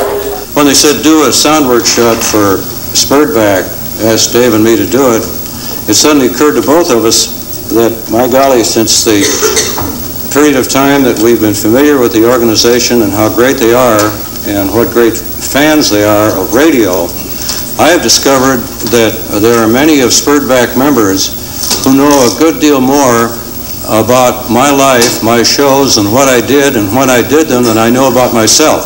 So, you know, we're illustrating these for you, and then hopefully, if we have time, we can answer some questions. But the old thing with the horse's hooves, coconut shells, I'm sure you've all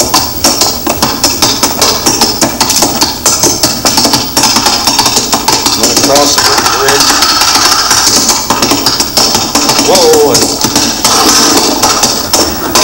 that's kind of. If you don't have an old radio by now, what about a picture of one? Artist Dan Gilbert shows his work. And you can meet Jordan Young, the biographer of 40s band leader Spike Jones. I'm John Porter from Hesperia, California, and I'm a collector, restorer of antique radios. Have been since 1940. And so I just got a bunch here on display. John Porter is a legend in the radio collecting community. At one time, he had thousands of radios on display in his own museum in Northern California.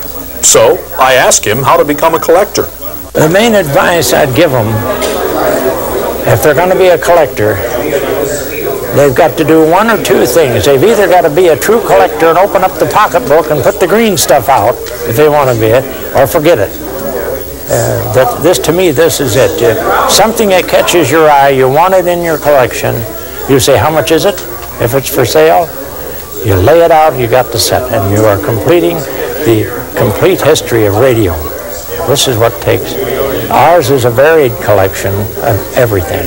I don't know how many years I'm going to be around. I'm almost 75, but whatever amount of time I'm around, it's going to be strictly to radio.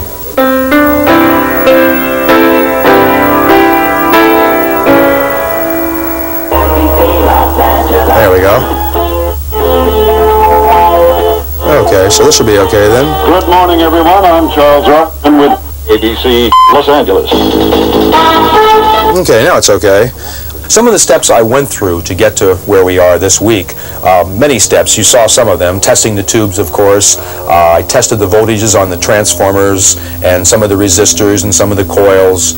I made sure that everything was in order before I ever plugged the set in, and that's probably a good thing to remember. Never plug a radio in that you find or that someone gives you that's 25 or 30 years old, because you could cause serious damage to some of the irreplaceable parts. One of those irreplaceable parts is this power transformer, which between the advent of AC radios back in the 1926-27 era and about 1933, filament voltages on tubes, 2.5 volts. After about 1934, the filament voltages were up to 6 volts, and they stayed that way up into the 1950s. So these old transformers, 2.5 volt filaments, are impossible to get. What do we have here, Bruce? What have you done on this cabinet over the past few weeks? Okay, well, first the cabinet had the woodwork done. The veneer was glued down and the cross banding was glued down, and then the top got re-veneered. And I also put a patch in here and re-veneered that. And then the cabinet was stripped, and then the sanding, and then we came back and filled it, and then came back and tinted it, and also put new boards. These are new because the original ones, when I tried to get them off, they just they split lengthwise, and they were real thin, like they were almost machine too thin. And these are identical then to the real original close, ones. real close. And then after it was tinted, then I put the gloss on. Mm-hmm. And also new grill cloth, and you also, well, it looks like you hand detailed the escutcheon there with a black inside and the Silvertone logo on the outside. That's original too, and that's beautiful. Yeah, right. And also hand painted the black in here. I forgot to mention that. Yeah. Oh, that's right. You did, didn't you? And that way it looks real close to original, because they were all originally a real dark brown, or the more expensive sets were always done in black. Okay. So I always try to have things that are real close to original when they go back in, as far as length and. But even then, you get an occasional surprise. Okay, I'll look to make sure it's not. Well, you probably know it's not going to come to the front of this, right? Well, it's always good to eyeball as it goes in.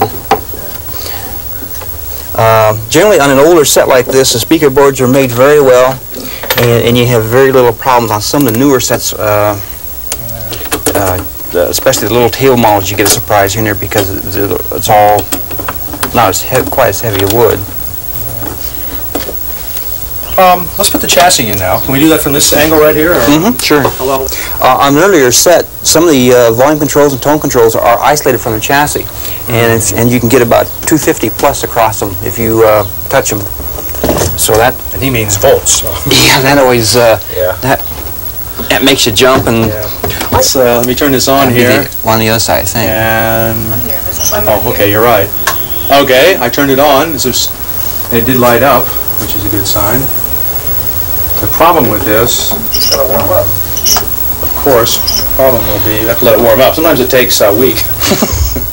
People always make fun of my radios because they always take so long to warm up. Do people joke with you about that sort of thing? Yeah, it should take over 30 seconds, but.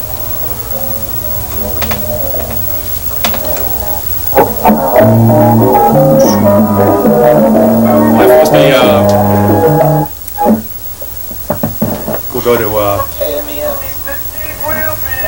KMBC. That sounds good. What I thought I would do now is take this back to Hollywood, up on Western Avenue, to the Home Decorator Thrift Shop, because I bought it from him for $35. Now, what do you think? That's superb. Yeah. Do you remember what that looked like? I wish you could have seen this thing. It was pretty junk. Yeah. As a matter of fact, I paid what, $35 for it, right? And I spent $100 getting the cabinet restored. See, it's clean inside too. Beautiful. Well, we talked about this being a good buy for restoration because everything is here. The escutcheon was here and the original dial, things you can't replace. This is a thrill.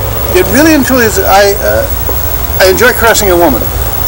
I get somewhat the same satisfaction out of seeing something beat up and coming back into a beautiful piece again. Go ahead and caress it if you like. No, that's not my type.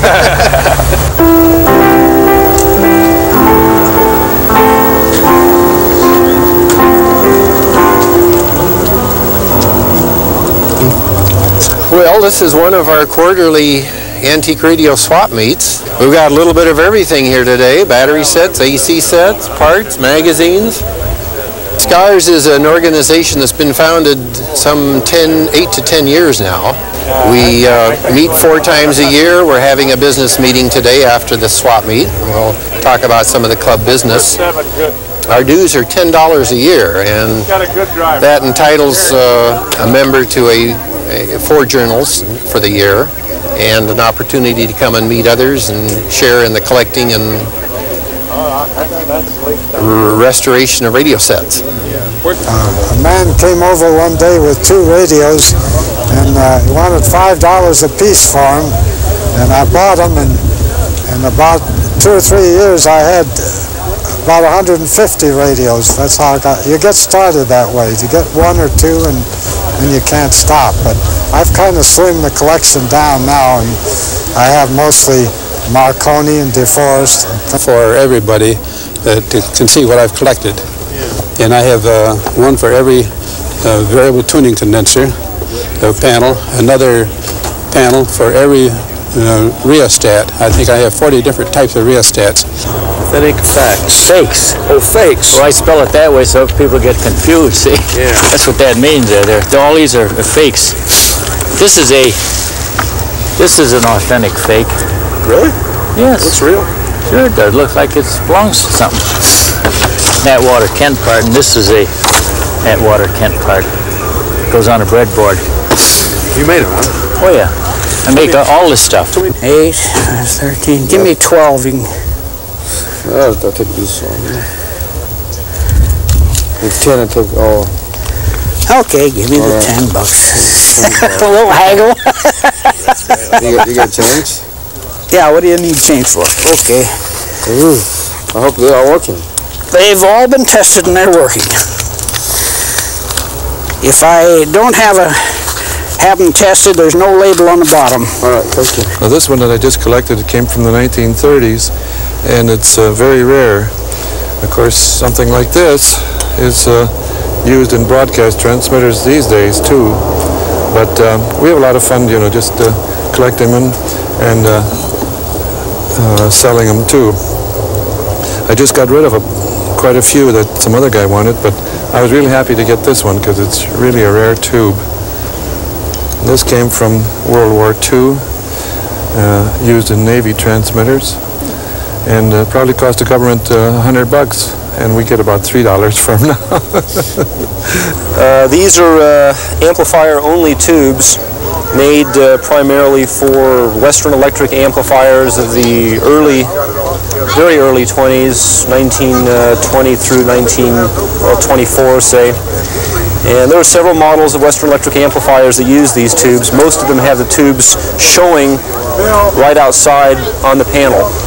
Not behind a lid or anything like that, but showing right on the outside. And it's, I think, a very attractive tube. What is that set there, may I ask? That's a helicopter. Oh, is it? You wanted 10 here, didn't you? Yeah. And how much is it? Let's see, there's your 10, and there's your 5. Thank you. Now, how much is that? $5? That's for this thing. Okay. How much?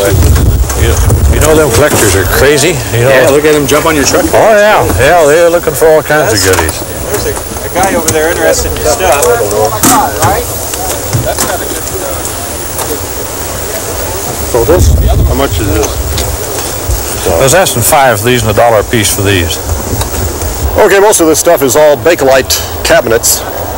They range from, mid-1940s to through the 50s. And the radios in the back with the little flip tops are Zeniths.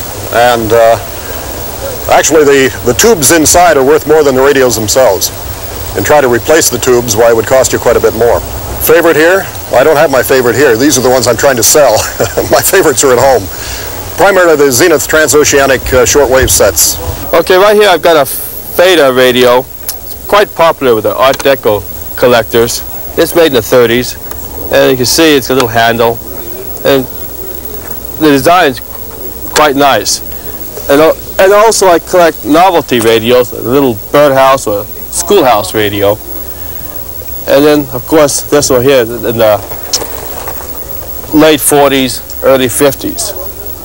Now, I always say something about radios. Radios are like people. They all have different faces, but they all do the same thing. Well, the prices on the very early one is $95, and the early one's $50, $40, $40, and $40. So the prices on TVs really haven't gone up. They're going to, though. Yeah, but they're gonna.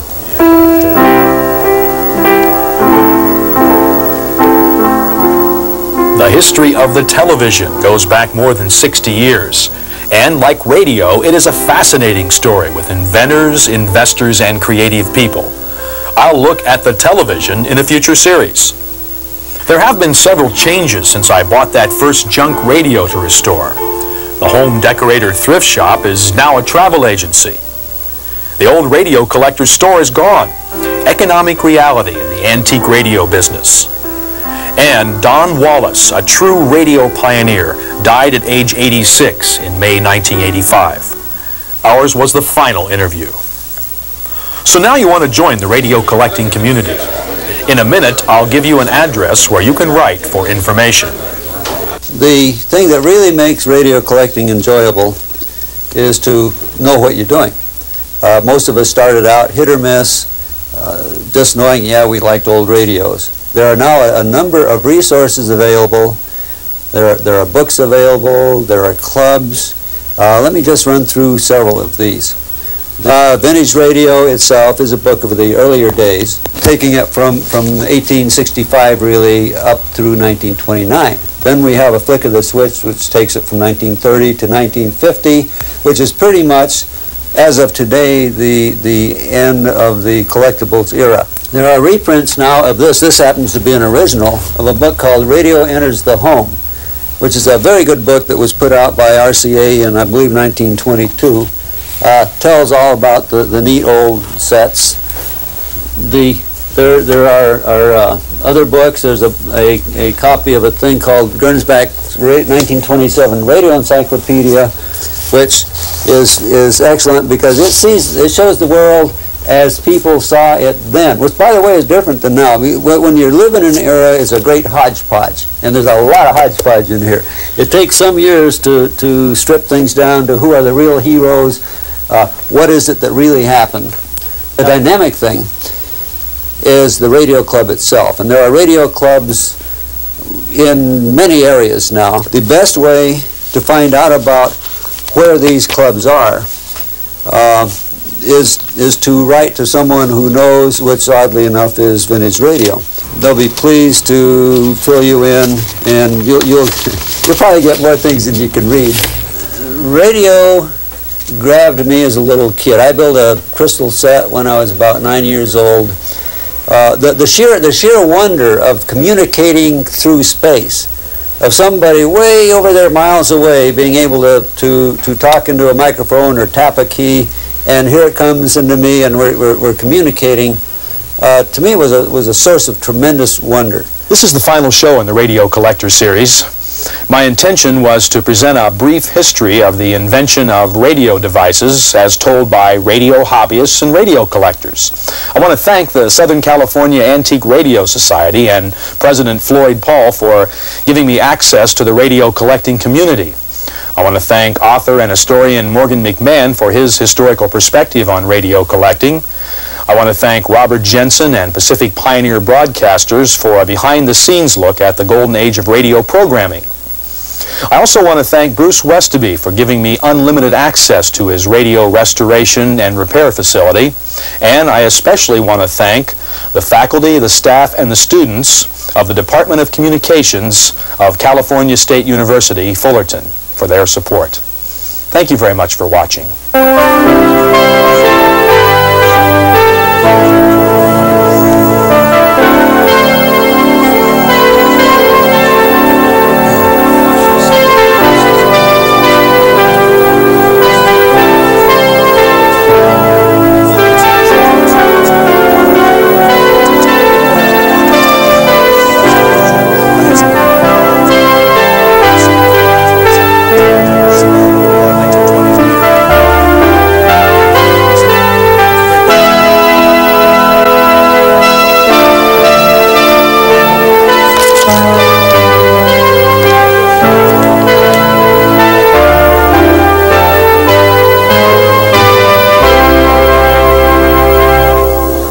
The meeting is now adjourned, and we're going to let Ralph Clark, at the conclusion of our meeting, which is now, tell about our contest and the awardees.